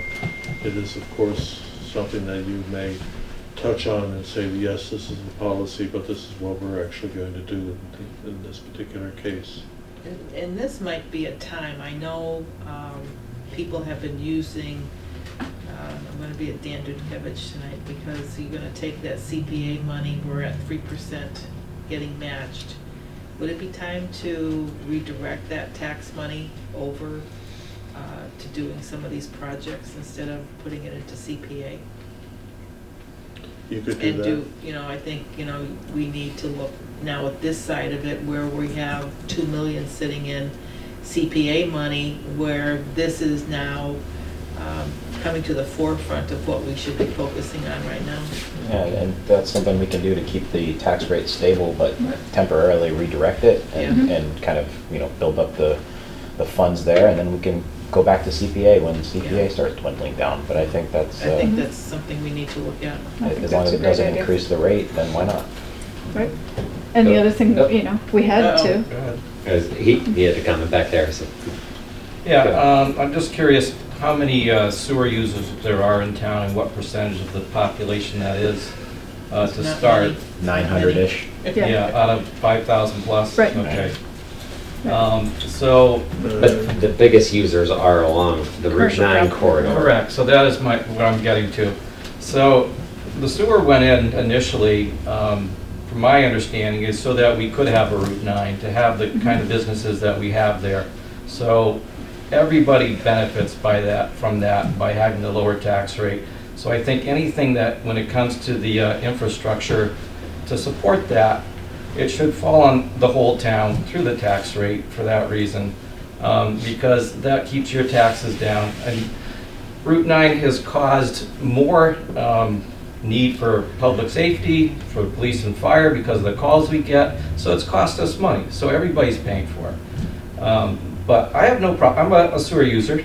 I'm on sewer only because it goes by my house. I didn't have much of a choice in that matter.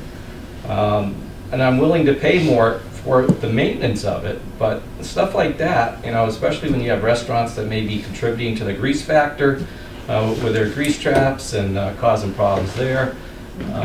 So I think that's something that the board should consider and not put it all on the users, because there's a lot of us that, you know, we're forced to pay for it, and we didn't have much of a choice in the matter.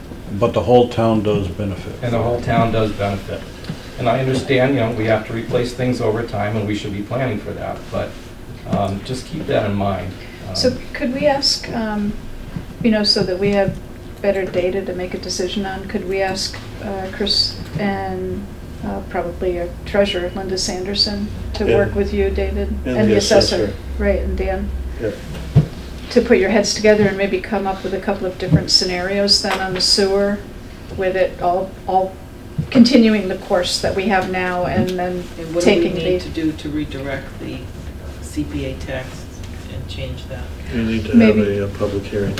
Yeah, and maybe David could do further homework on that for us too. Yeah, so that we can have a better idea of how much we can redirect and how much it would help the situation out. Yep. Chris, on this sewer increase, do you have the septage rate separate somewhere as a request? Yes, we requested that last to the board last 2 weeks ago. Okay. Yeah, I thought they voted on it. The board didn't make a decision, except the board voted to have a public hearing for that. So I guess we can take that separately, but that's one thing I would be in favor, because we haven't increased in a decade or something like that. Oh, the septage rate? Right. Yeah. Yeah. So you question? recommended 18. Yeah, Molly brought up a very good point right at the very beginning, and I'd really like to see that focused on in the future with regard to our zoning. I mean, if you want to get more users, we need to focus on zoning and get infill type of zoning. We have a lot of open area along these paths of zoning, but they can't be developed as one parcel only because of the way our zoning is on frontage and square footage. But a lot of towns are looking into infill type of zoning, meaning that trying to fit a house in these areas where you have sewer, you're not increasing the length of all this stuff, but you're putting it where you already have it. If you get those users in there, you're actually increasing the usage and not really putting a lot of tax, a lot of burden on new structure. So it really needs to be looked at. I think you'll be surprised what you probably can get in. You know, I'm hoping to have a meeting with the planning board in, was it July or August, David? I forget. In the next few months, and I think this is a great topic for us to bring up with them and talk about and see what we can do strategically So what we're together. tabling right now is the sewer rates. We are taking a vote on doing the septage. So is there a motion on the table for the septage? Or a motion on the table. How about we finish up the sewer? June 19th is when we were going to do that planning board I'd say session. table the sewer right now. So sewer, we just want to table that for right now I don't want and to vote on anything do. tonight. But pending the So additional data. So our next meeting right now, just to keep going on this, would be June 12th. We could possibly have a meeting on May 29th to do something like this. You wanted you want to raise the sewer rates right now, and you just raised the water rates. And just last week, we had a business come in that couldn't afford our fees. Yeah. You see what I'm saying here? Oh, yeah. The more we go up, we're not only going to have all the complaints by the citizens from the residents, but the businesses are going to start dropping out. I see it happening, and you're just going to create a bigger mess here. Yeah, it's a double-edged sword. So, do we want to review this on June 12th, the sewer rates? Sure. Does that sound good? Okay. So we'll delay the sewer until June 12th. In that time, Christopher, hopefully you can have a conversation with Linda and David and Dan about possibly putting more burden on the tax rate. And seeing what we can do there. Any other input from the board on that? I'm okay with that. I was just going to ask about the septage, if you want to do that. Yeah, so we can move to the septage now. Yep. Make a motion to accept the septage.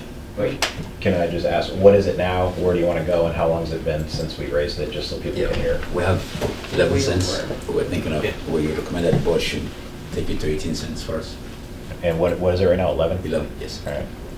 And then when's the last time it was raised, do you know? It's about 15 years ago. 15 years. 11 to 18? And what are you gonna do with over 1,000 gallons? It was 10, and then it went to 11 over 1,000 gallons, I thought, or 15, 15, I'm sorry. yes. So are you gonna raise that 15, or? No, we just want. It's gonna stay the same? Yes. What was that? I don't. Over 1,000 gallons, the 11 to the 18 cents will be for the first 1,000 gallons. Okay. And then after 1,000 gallons, it goes to 15 cents a gallon. So before it was increased when you went over 1,000 gallons, and now Yes. it's going to go down if you go over 1,000? No, it's gonna stay the same. Stay the same. So you're gonna go 18 cents for the first 1,000, and then you're gonna stay at 15 cents over 1,000. After 1,000. Yeah. Why not make it all the same and just? No, no, 15 additional. there's no longer 15. You're not going No. to have the 15. No, because even Why at this- not? Because we're asking the board to give us 18.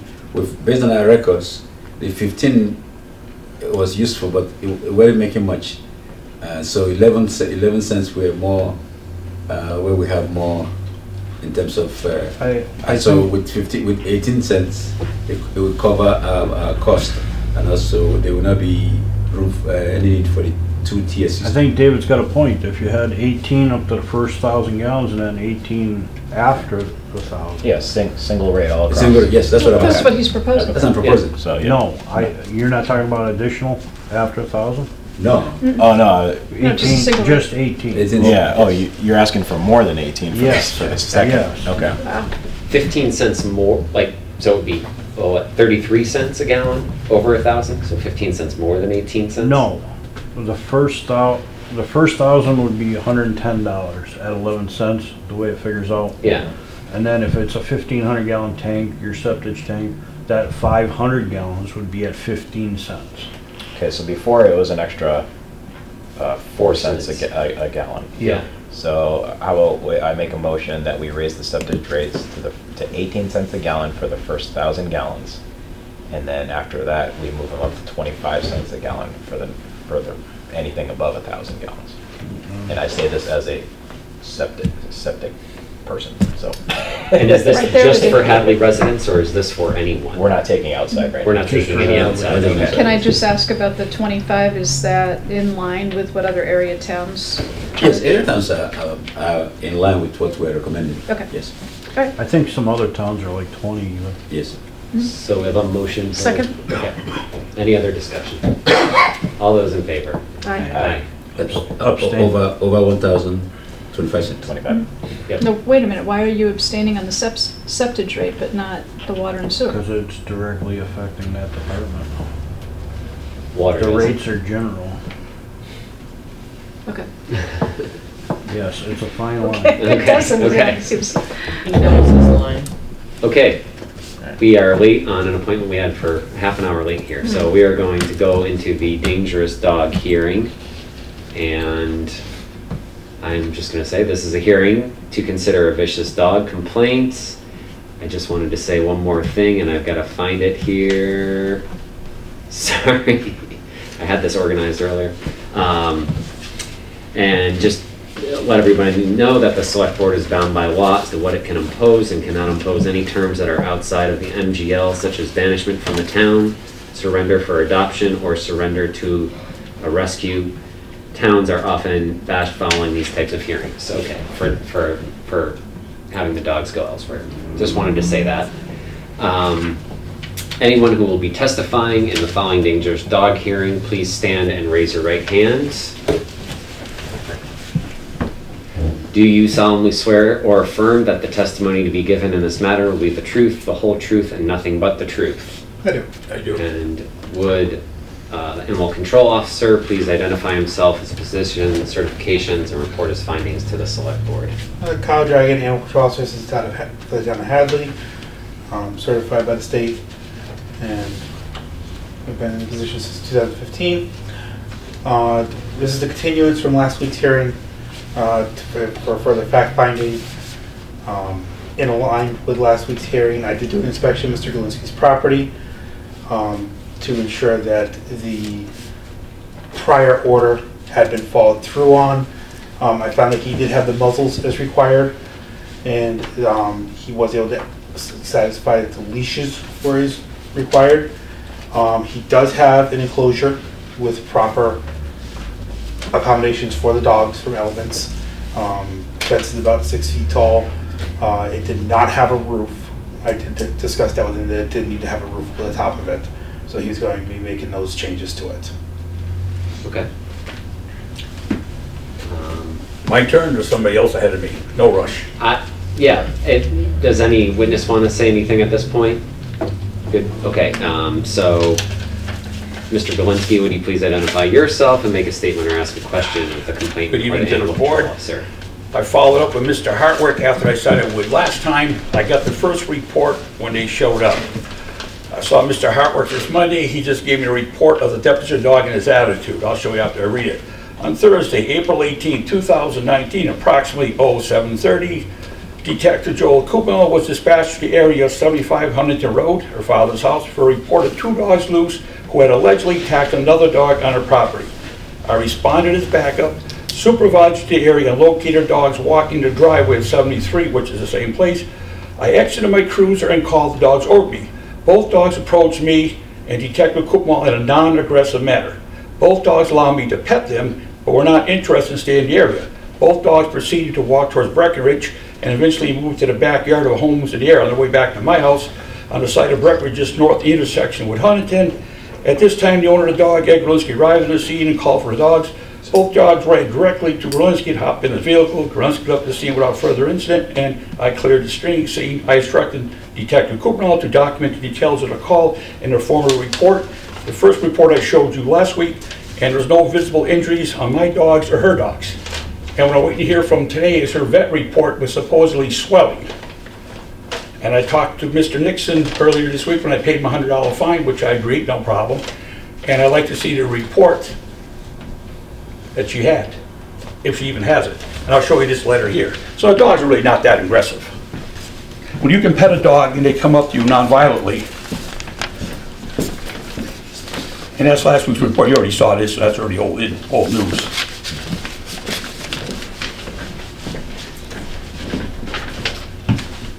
Are you all set? Yeah, that's your statement. Okay. Does anyone else present have anything to add or any questions?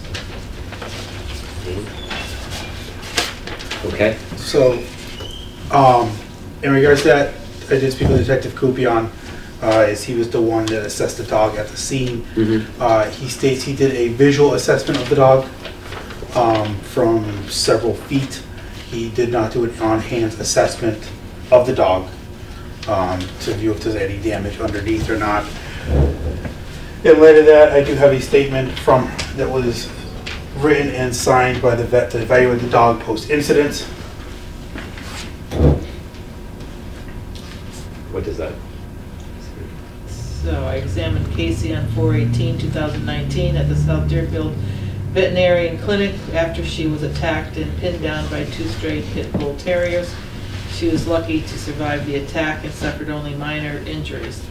There were no lacerations that were present on her body. She was very sensitive on the medial stifle of the left rear leg. No punctures were noted, but bruising was evident. She showed only a minor limp, 1 to 5, out of 1 to 5.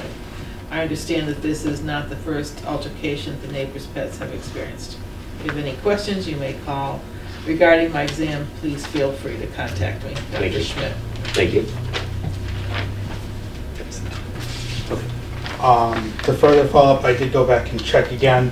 As far as Puppy Puppy is concerned, we have had no interaction with Puppy Puppy until this incident, since the last hearing date.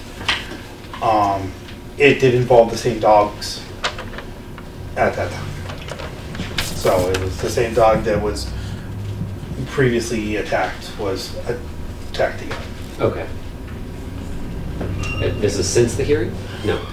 No. So the 2013 hearing, okay, 2013 involved the hearing, same yes. dogs. Okay, yes, thank you. 6 years ago. Yep. Okay. Does anyone else have any other questions?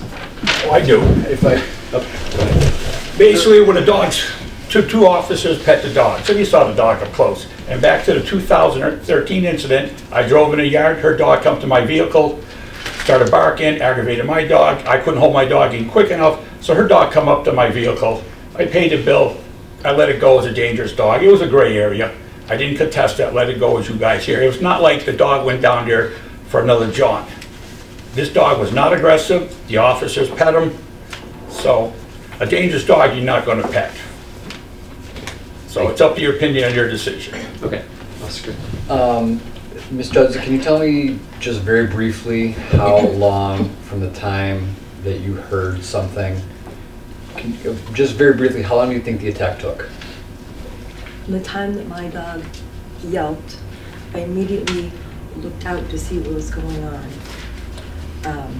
It was all of maybe 6 to 8 seconds. And then as soon as I saw that, I run out of the barn, and my goddaughter, and my other puppy, and I'm like, you know, we have to save Casey, and I'm like, well, if they see the puppy, that'll be it. I scoop up the puppy because she was literally 2 feet from me, shove her in my friend's, my goddaughter's arms, put them in the barn because it's literally 5 feet from where they were, close the door, and then as I'm going to go back to the corral, my horse comes out of the barn, and she scared the dogs, and the dogs kind of fell back and twisted, and like it startled them, and my dog jumped out of through the corral fence, and I picked her up and I put her in the barn, and I closed everybody in the barn. And I was afraid that the dogs were gonna come after them. Okay. I only asked the question specifically. Mr. Grilinski asserts that if his dogs had attacked her dogs, that they would be, I think he used the term piles of fur. And as you can hear from Ms. Chudzik, the attack was very, very brief, fortunately. I think if they would have had more time, there would have been a lot of damage done. Okay, thank you. So our job One more here, question. Oh, hang on. Our job here tonight is to decide whether Puppy should be destroyed or not, because we already decided on what's the other dog's name? Dangerous dog. Yeah, we designated Darius as a dangerous dog, so we're just talking about Puppy here tonight, right? Yes, that's one we're talking about. Well, I'm talking about Darius tonight. I misunderstood you last time. Well, the bottom line is, like it says, if you look at the chapter of the laws, if the dogs fight and it's a proportionate fight, that's legal. Under those chapters, you read them closely. And my bottom line is, my dogs wanted to get rid of her dogs. That dog would be history. Those dogs were not aggressive. The cop says it. So The cop isn't 26 pounds. He's probably 180 pounds. doesn't matter. Aggressive is aggressive. So Well, sometimes dogs are aggressive to other animals, he but was not. Your dog is so still much living. to Your dog is people. still living. There's no problem. So, okay. I'd like to just brief on that, because I believe the law that Mr. Galinsky is referring to are the definitions that are set forth for nuisance and dangerous dog under Chapter 140, Section 136A. The nuisance dog that I believe Mr. Galinsky is more referring to as that definition would be a dog that is either excessively barked, cause a disturbance, has threatened or attacked livestock. I'm cliff noting here a little bit because it's very long. A domestic animal or person, but such threat or attack was not grossly disproportionate reaction under all circumstances. A dangerous dog is defined as a dog, and I'm going to read the full part here, a dog that either one, without justification attacks a person or domestic animal causing physical injury or death, 2, behaves in a manner that a reasonable person would believe poses an unjustified imminent threat of physical injury or death to a person or domestic or owned animal. And in this case, what is your recommendation? So, after you reviewed, you went to... So, based on everything, the dogs unsolicited entered the property. There was definitely evidence that there was an altercation between the dogs. The incident happened within a fenced, enclosed horse corral. So the dogs not only breached the property barrier of Ms. Chudzik father, but also then entered a fenced area inside of that where this incident occurred. The dogs then left the property, then returned to the property, at which time Detective Coupion saw them and Sergeant Hartwright was called up and they followed the dogs at that point. It does not appear, I have had interactions with these dogs, person on person, especially person on person while Mr. Gerlinski is present. I saw no vicious demeanor against them. Based on the evidence from last time and this time, it would appear to me that this is more of a territorial dispute between dogs and potentially the dogs were looking at maybe trying to increase their territory or took the dog as a territorial threat. So what's your recommendation? So what's your recommendation? So my recommendation at this point, luckily there was no severe damage done to Ms. Chudzik, Casey. The orders are pretty much complied with, given the condition of both dogs. I do not see them scaling out of the 6-foot haul fence, especially based on the way it is created. My recommendation would be that within the next several weeks, the roof gets applied to the fence that I spoke to Mr. Gerlinski about, so that it's a fully enclosed area. And based on the findings so far, I would deem that we just reaffirm the order for Puppy at this time, with the understanding that if this happens again, Puppy will be taken into animal control custody, and it probably will not be the same outcome. So moved. Second. Okay, so what's the status of Darius? Darius was deemed dangerous last meeting. Okay, I'll peel Darius, not the other one. All those in favor? Can I just, before, just wanted to make sure that we had the appropriate determination. So the suggestion was for a determination of nuisance dog or a dangerous dog? We're reaffirming the dangerous dog orders from 2013 for Puppy with all the same requirements. As set forth with Darius last Okay. And just so that Mr. Gerlinski is aware, the dog cannot leave the property, cannot be on your own property unrestrained, and if the dog leaves the property, it has to have the muzzle. And correct. That's what I agree with that with Puppy, but I'm going to appeal it for Darius. Okay. I just wanted to make sure we had all the. I would just like to mention, just so you're aware, Mr. Gerlinski, the law does allow for a 10-day appeal period. We are at day 7 right now, based on the findings last week. I'll be down there tomorrow, no problem. Okay, all those in favor? Aye. Aye. Aye. Eddie, Thank you. keep the dog in the cage. One's in the truck now. Don't have to worry about thieves. Okay, thank you. 7.3 is not on the agenda. So if you want- The financial, Yeah, they're not ready. that's not ready. Not ready. Okay. So we can just touch on code of conduct real quick. I'd just like the board to sign/vote on this code of conduct, just to be accountable to one another and to our own ethics on the board. You know, if we agree to this and violate the code of conduct, it doesn't mean you're immediately kicked off the board or anything along those lines. It's just representing of being accountable to one another and to the public, that type of thing. So that was the intention of the code of conduct. Friendly amendment to the code of conduct? Yes. And I think it's on, I see which page this is on. It's a section where it talks about, it's under the authority and role of the select board. I would like to strike the sentence that begins, before any board member approaches a department head or a member of a department or committee, he or she shall obtain permission from the town administrator and the appropriate select board liaison.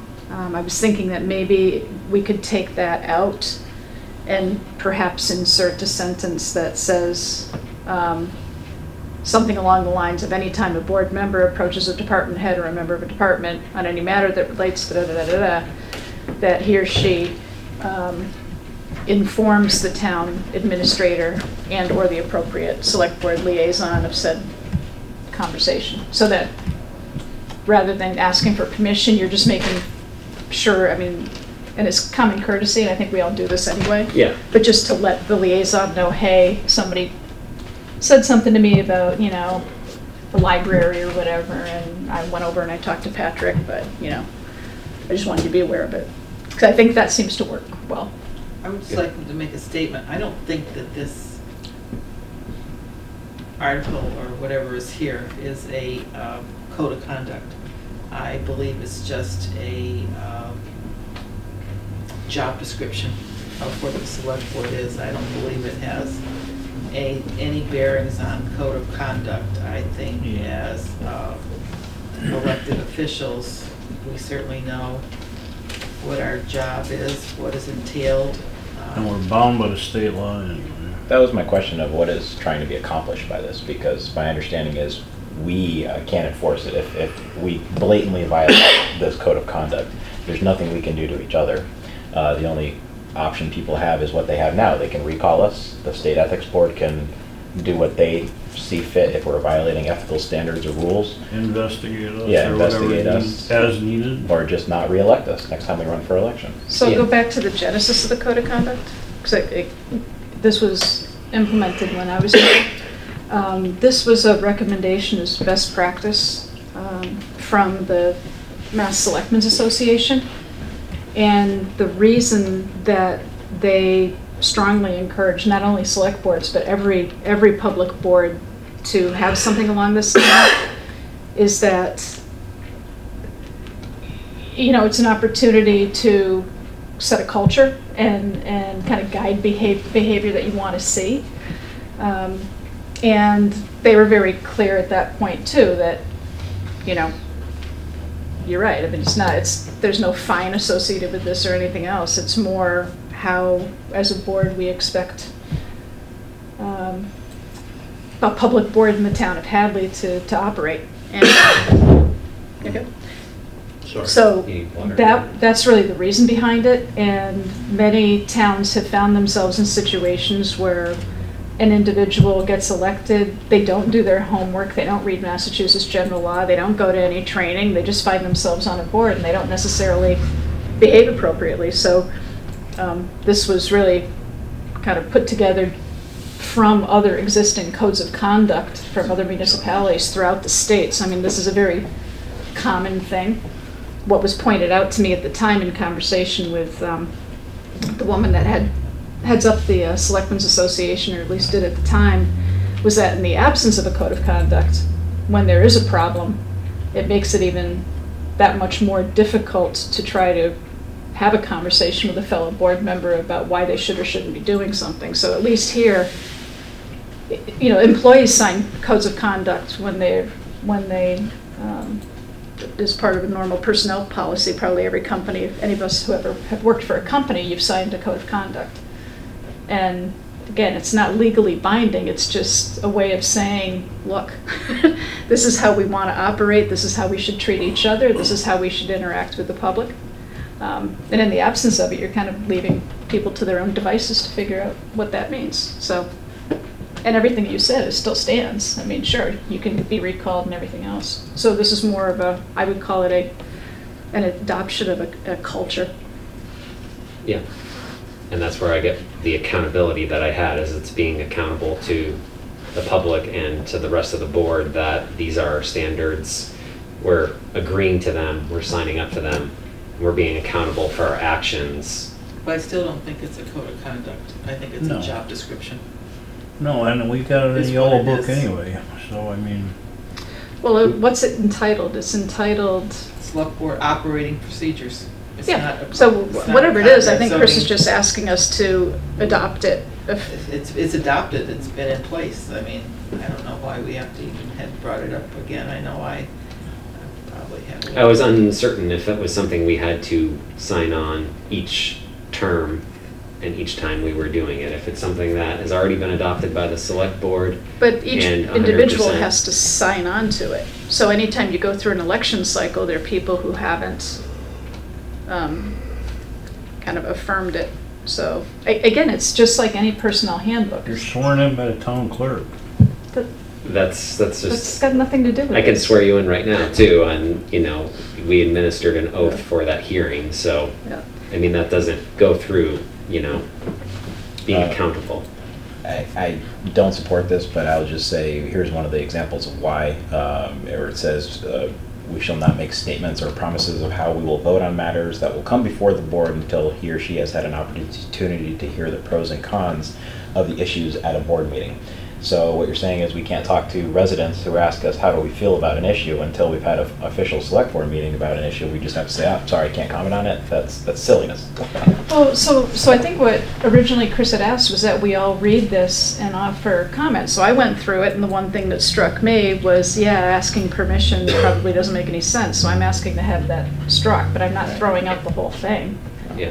Right? I mean, so if there are other suggestions for editing, I'm fine taking that out. Yeah, no, I'm not in favor of the whole thing. So. Yeah, it's just another layer on top of another layer.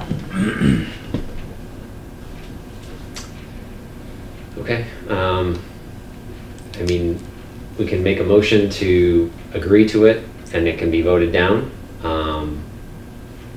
Or, I mean, I'm open to, if you want to have edits, if that's the problem, if there's certain language in there that you strongly disagree to, that you're not willing to sign on to, we could delay it to another meeting. It's up to you. But I'd like to take some type of action. If it's voting it down, it's voting it down.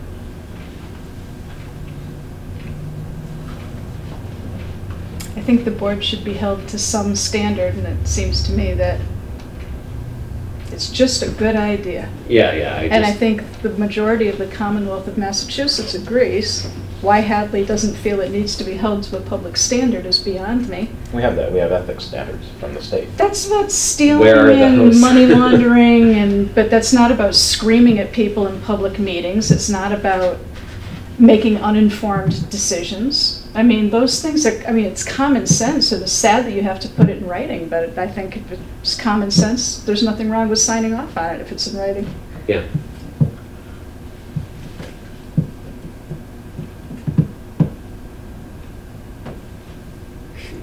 Go ahead. Just an observation, but I think it might help people understand where they're crossing the line, and some people need it and some people don't. And this is just a guide. That's all you're agreeing to. Yeah. Okay. Any motions? Lenny? Nothing? I'll make You're a good? motion that we table it for now, but keep it live and come back to it and ask people specifically to either edit what they don't like, or if they want to go on record saying that they don't feel there should be any accountability for behavior, that's okay too, but I think we should at least discuss it again. I'll take exception to that characterization of not adopting this, first of all, but that there's no accountability. There's plenty of accountability, and there's accountability every single time there's an election. And there's, in between, there's the ability to recall any of us and all of us. So there's plenty of accountability. Okay. I read through it, and that's one of your sentence that you struck out as one of the ones I saw that kind of looked odd to me, especially, and this is what David brought up too, was odd. Being an employee and being yelled at and screamed at by other town employees is a problem. And it would be nice if there is something written. Just say, hey guys, you know, common courtesy, please do this. These are our guides. It's not, you do have, unfortunately in this time and age, we do have to have something in writing. I don't think it's well written. I think it needs a lot of critiquing. But as an employee, yeah, it would be nice to have something. Okay. Well, especially for an employee, we can say, hey, don't you have something in writing that you shouldn't be doing this? And we can quote it. We haven't had that. Yeah, I agree. Get right on that HR. HR. Yeah, could be very well with Could be in the with HR, policy it could in be, yeah. the Yeah. town handbook. Town I mean, handbook. that can be there, maybe that needs to be revisited also. But Yeah, there has to be something. This belong, it's in the hand, most all of this is in the handbook anyway. But you sign a handbook, John, you're an employee. You're an employee, yeah. We're talking about boards. Revolving boards where the names and faces change year over year. But we But it's not abide by, enforceable. we abide by the same laws It's that not the the employees do, I mean. All right, let's table it. Yeah, This is enough discussion. we'll table on it for this now. tonight. I would like to, I'll second that tabling it.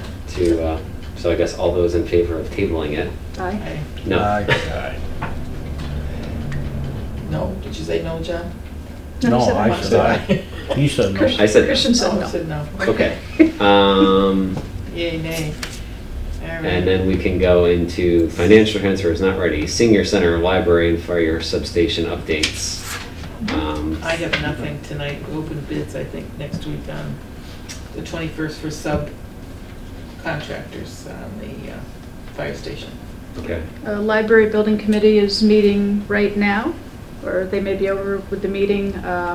They were reviewing the sub-bids that came in, and obviously, David and I are on the committee, we're not there for the discussion, but I can say that at least from a sub-bidding standpoint, that some were a little bit higher than we expected, and some were a little bit lower, but they're relatively in line, and I'm sure that there's a lot of conversation going on over there, so. Okay. No huge surprises is the good news. That's good. Would you agree with that from the email? I didn't see the email yet, so. Oh, okay, all right. I can't agree to it. All right. I'll check though.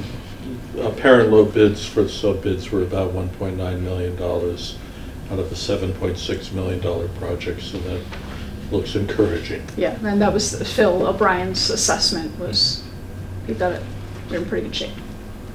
There was one thing on Subfire, we needed those documents from the plan board.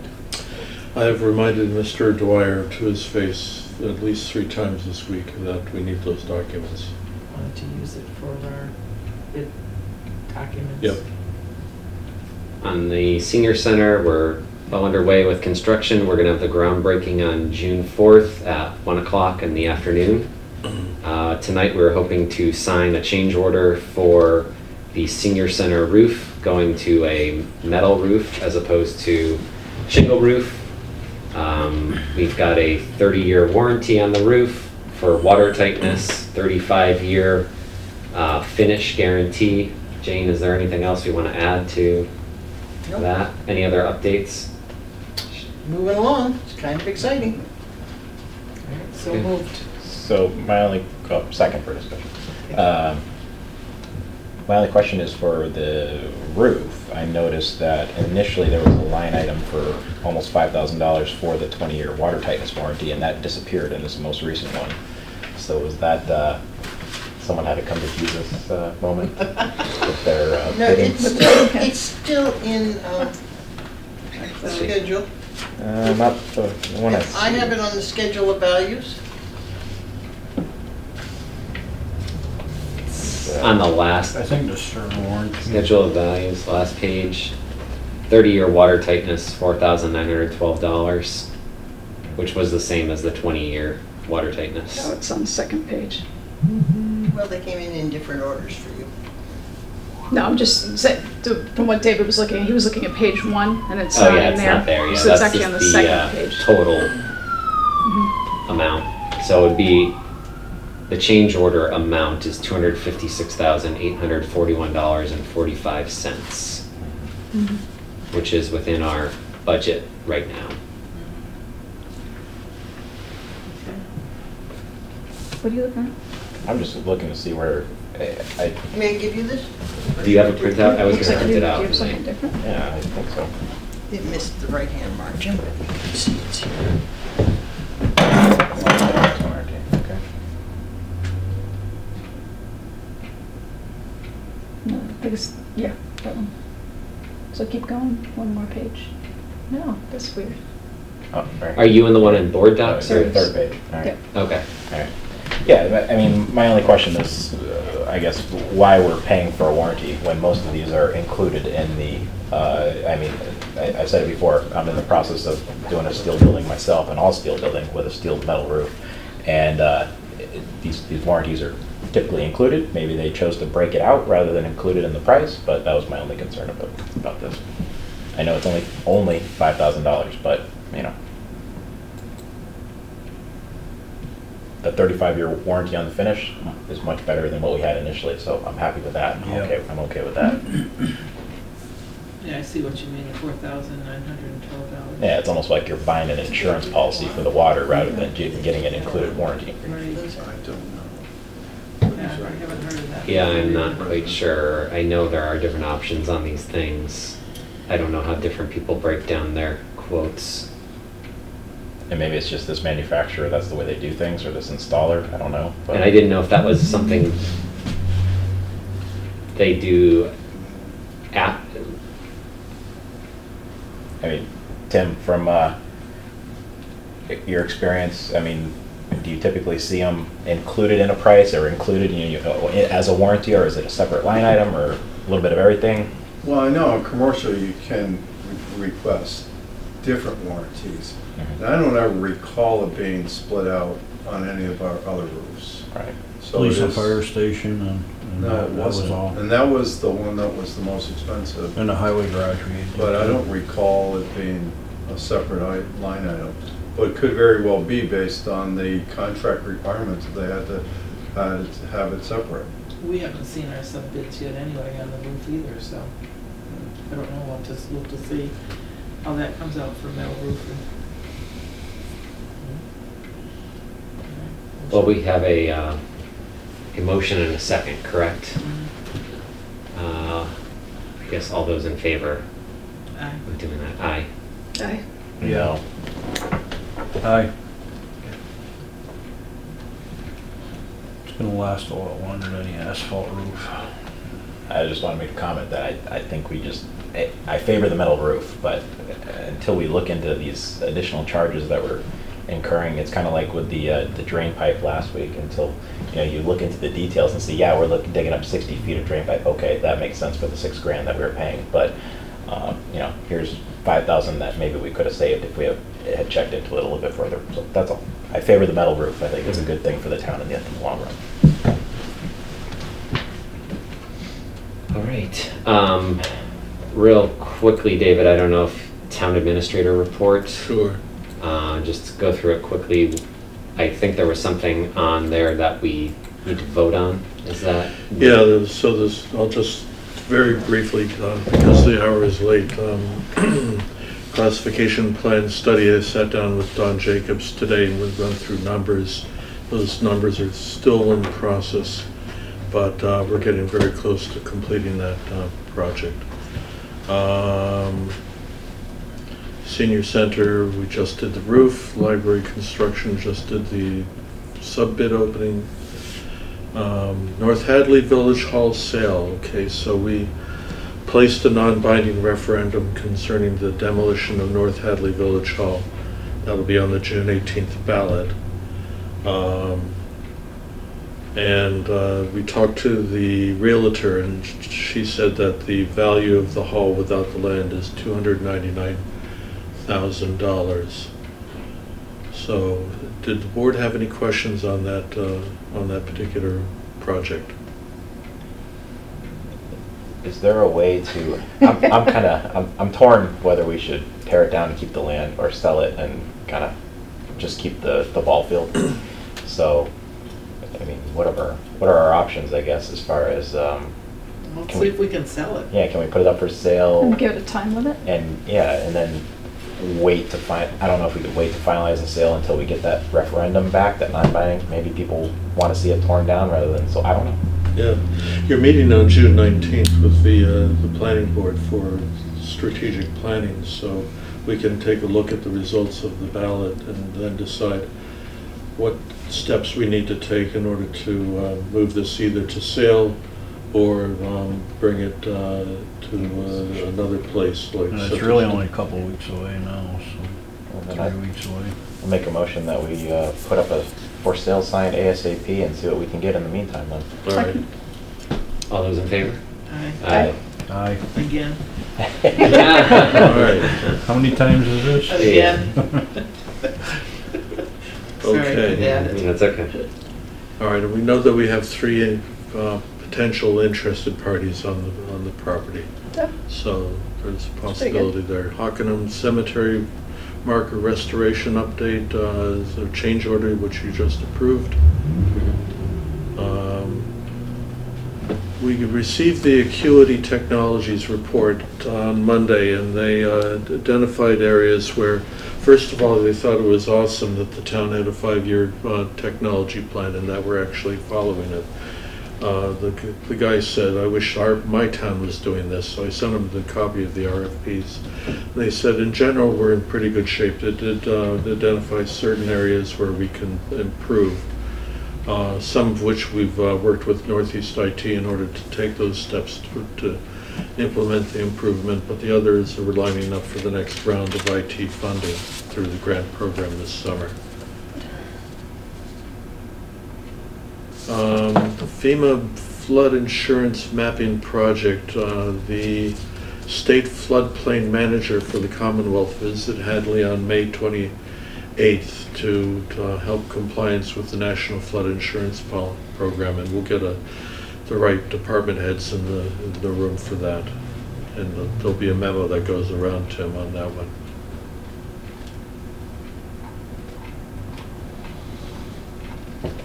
Just going through things that we've already touched upon. Upcoming town actions and community events. May 18th, the Strawberry and Asparagus Supper. May 24th, we learned about the library fundraiser.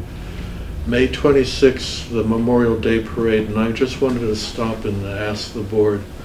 They're having difficulties finding buses for the parade, for the circuit to the cemeteries. They have one bus for the band, that's all set. But they need 2 additional buses, and they were wondering if the town would allow the other 2 buses to be used for that day, for that purpose, with volunteer drivers. And I said I'd bring it to the board and find out if that's something that the board would be willing to do.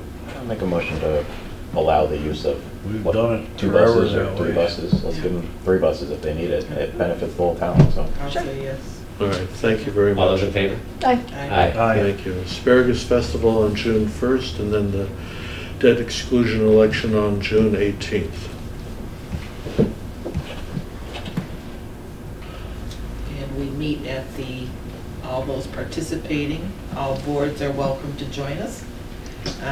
We will be meeting around 10:30, 11:15 at the Legion to make the rounds to the cemetery if you want to do that. Otherwise, it's the parade itself at 2. So come at 1. The lineup. As long as it don't You rain. doing a flyover, As David? long as it doesn't rain. Any other? He's gonna airdrop in. It's gonna be a dewdrop. Any other announcements? We skipped the financial transfer one. That one we took off. Yep, thank you. Christian, Yes. do you want to point out that the Legion requested we not do our work until after Memorial Day? And we agreed. Oh, okay. I didn't know that. Yeah. So you can say. The Legion, we're bringing up an electric line for the senior center. The Legion requested we wait until after Memorial Day to start digging up their lot, and we agreed to that. Great, thank you. Good point. Go ahead. Just out of curiosity, where is the parade lining up this year? East Street. East Street. East Street. North or 9 south? North. East Street. North side of East Street and public safety complex if needed for overflow, right? Okay. Let's hope. Let's hope it's that one. To one side. Yeah. One side. Okay. I have 2 Go ahead. announcements. The passing of Kim Navala Johnson. She was originally from Hadley. And to her family, our condolences, and to Pat Chandry, who was our town accountant here at one time. She just passed also, so condolences to Pat's family also. And I just wanted to send our condolences to Dorothy Fredera, who was worked at Town Hall, Senior Tax Work-Off Program, and thank her for her service to the town and our condolences to her family. And then I just have Memorial Day, May 26th, and the Senior Center groundbreaking June 4th, 1 p.m. Are we all, I'm going to take time off to come. Yeah, I'm planning on being there. You could take time off. Anyone else? Oh, you can. He's just shaking his head. Well, I Come on. know. Anybody else? Any other announcements? I want to be over there. Okay. I hear that. Okay. So, the select board will convene an executive session as per provisions of MGL Chapter 30A, Section 21A1, to discuss the discipline or dismissal of, or complaints or charges brought against the public officer, employee, staff member, or individual. Building inspector. Do we, does the As clerk chair. say, do I say? That's okay. Any one of us could say that, but then you have to say, as chair, I Okay. declare. As, I'm not sure, hold on, I can, is there? We'll convene to executive Yeah, I thought session. Jennifer had put that out there. Yeah, it's not on there. Oh, okay. I have something here with it written down. It was written on one of the months, but I don't know Yeah, which one it that's, was. yeah, she dropped I it. thought they just carried it over every Did not meeting, go whether into we needed it executive or session. not. Yeah. Not to reconvene into whatever. Yeah, Open session. having the discussion in open session could be detrimental to the, Okay, so, I'm sorry, you guys are all saying it and I'm not getting it. So I think As- I think it's been said, so So, said. Okay. yeah, I have to get that written down, so I have that in front of me next time. Make a motion. Make a motion to Executive go into the session. executive session. roll call vote. Moskowitz, Yes. Phil, Yes. Keegan, Yes. Stanley, Yes. Chungla. Yes. We're in executive session. Good night, everybody. Night.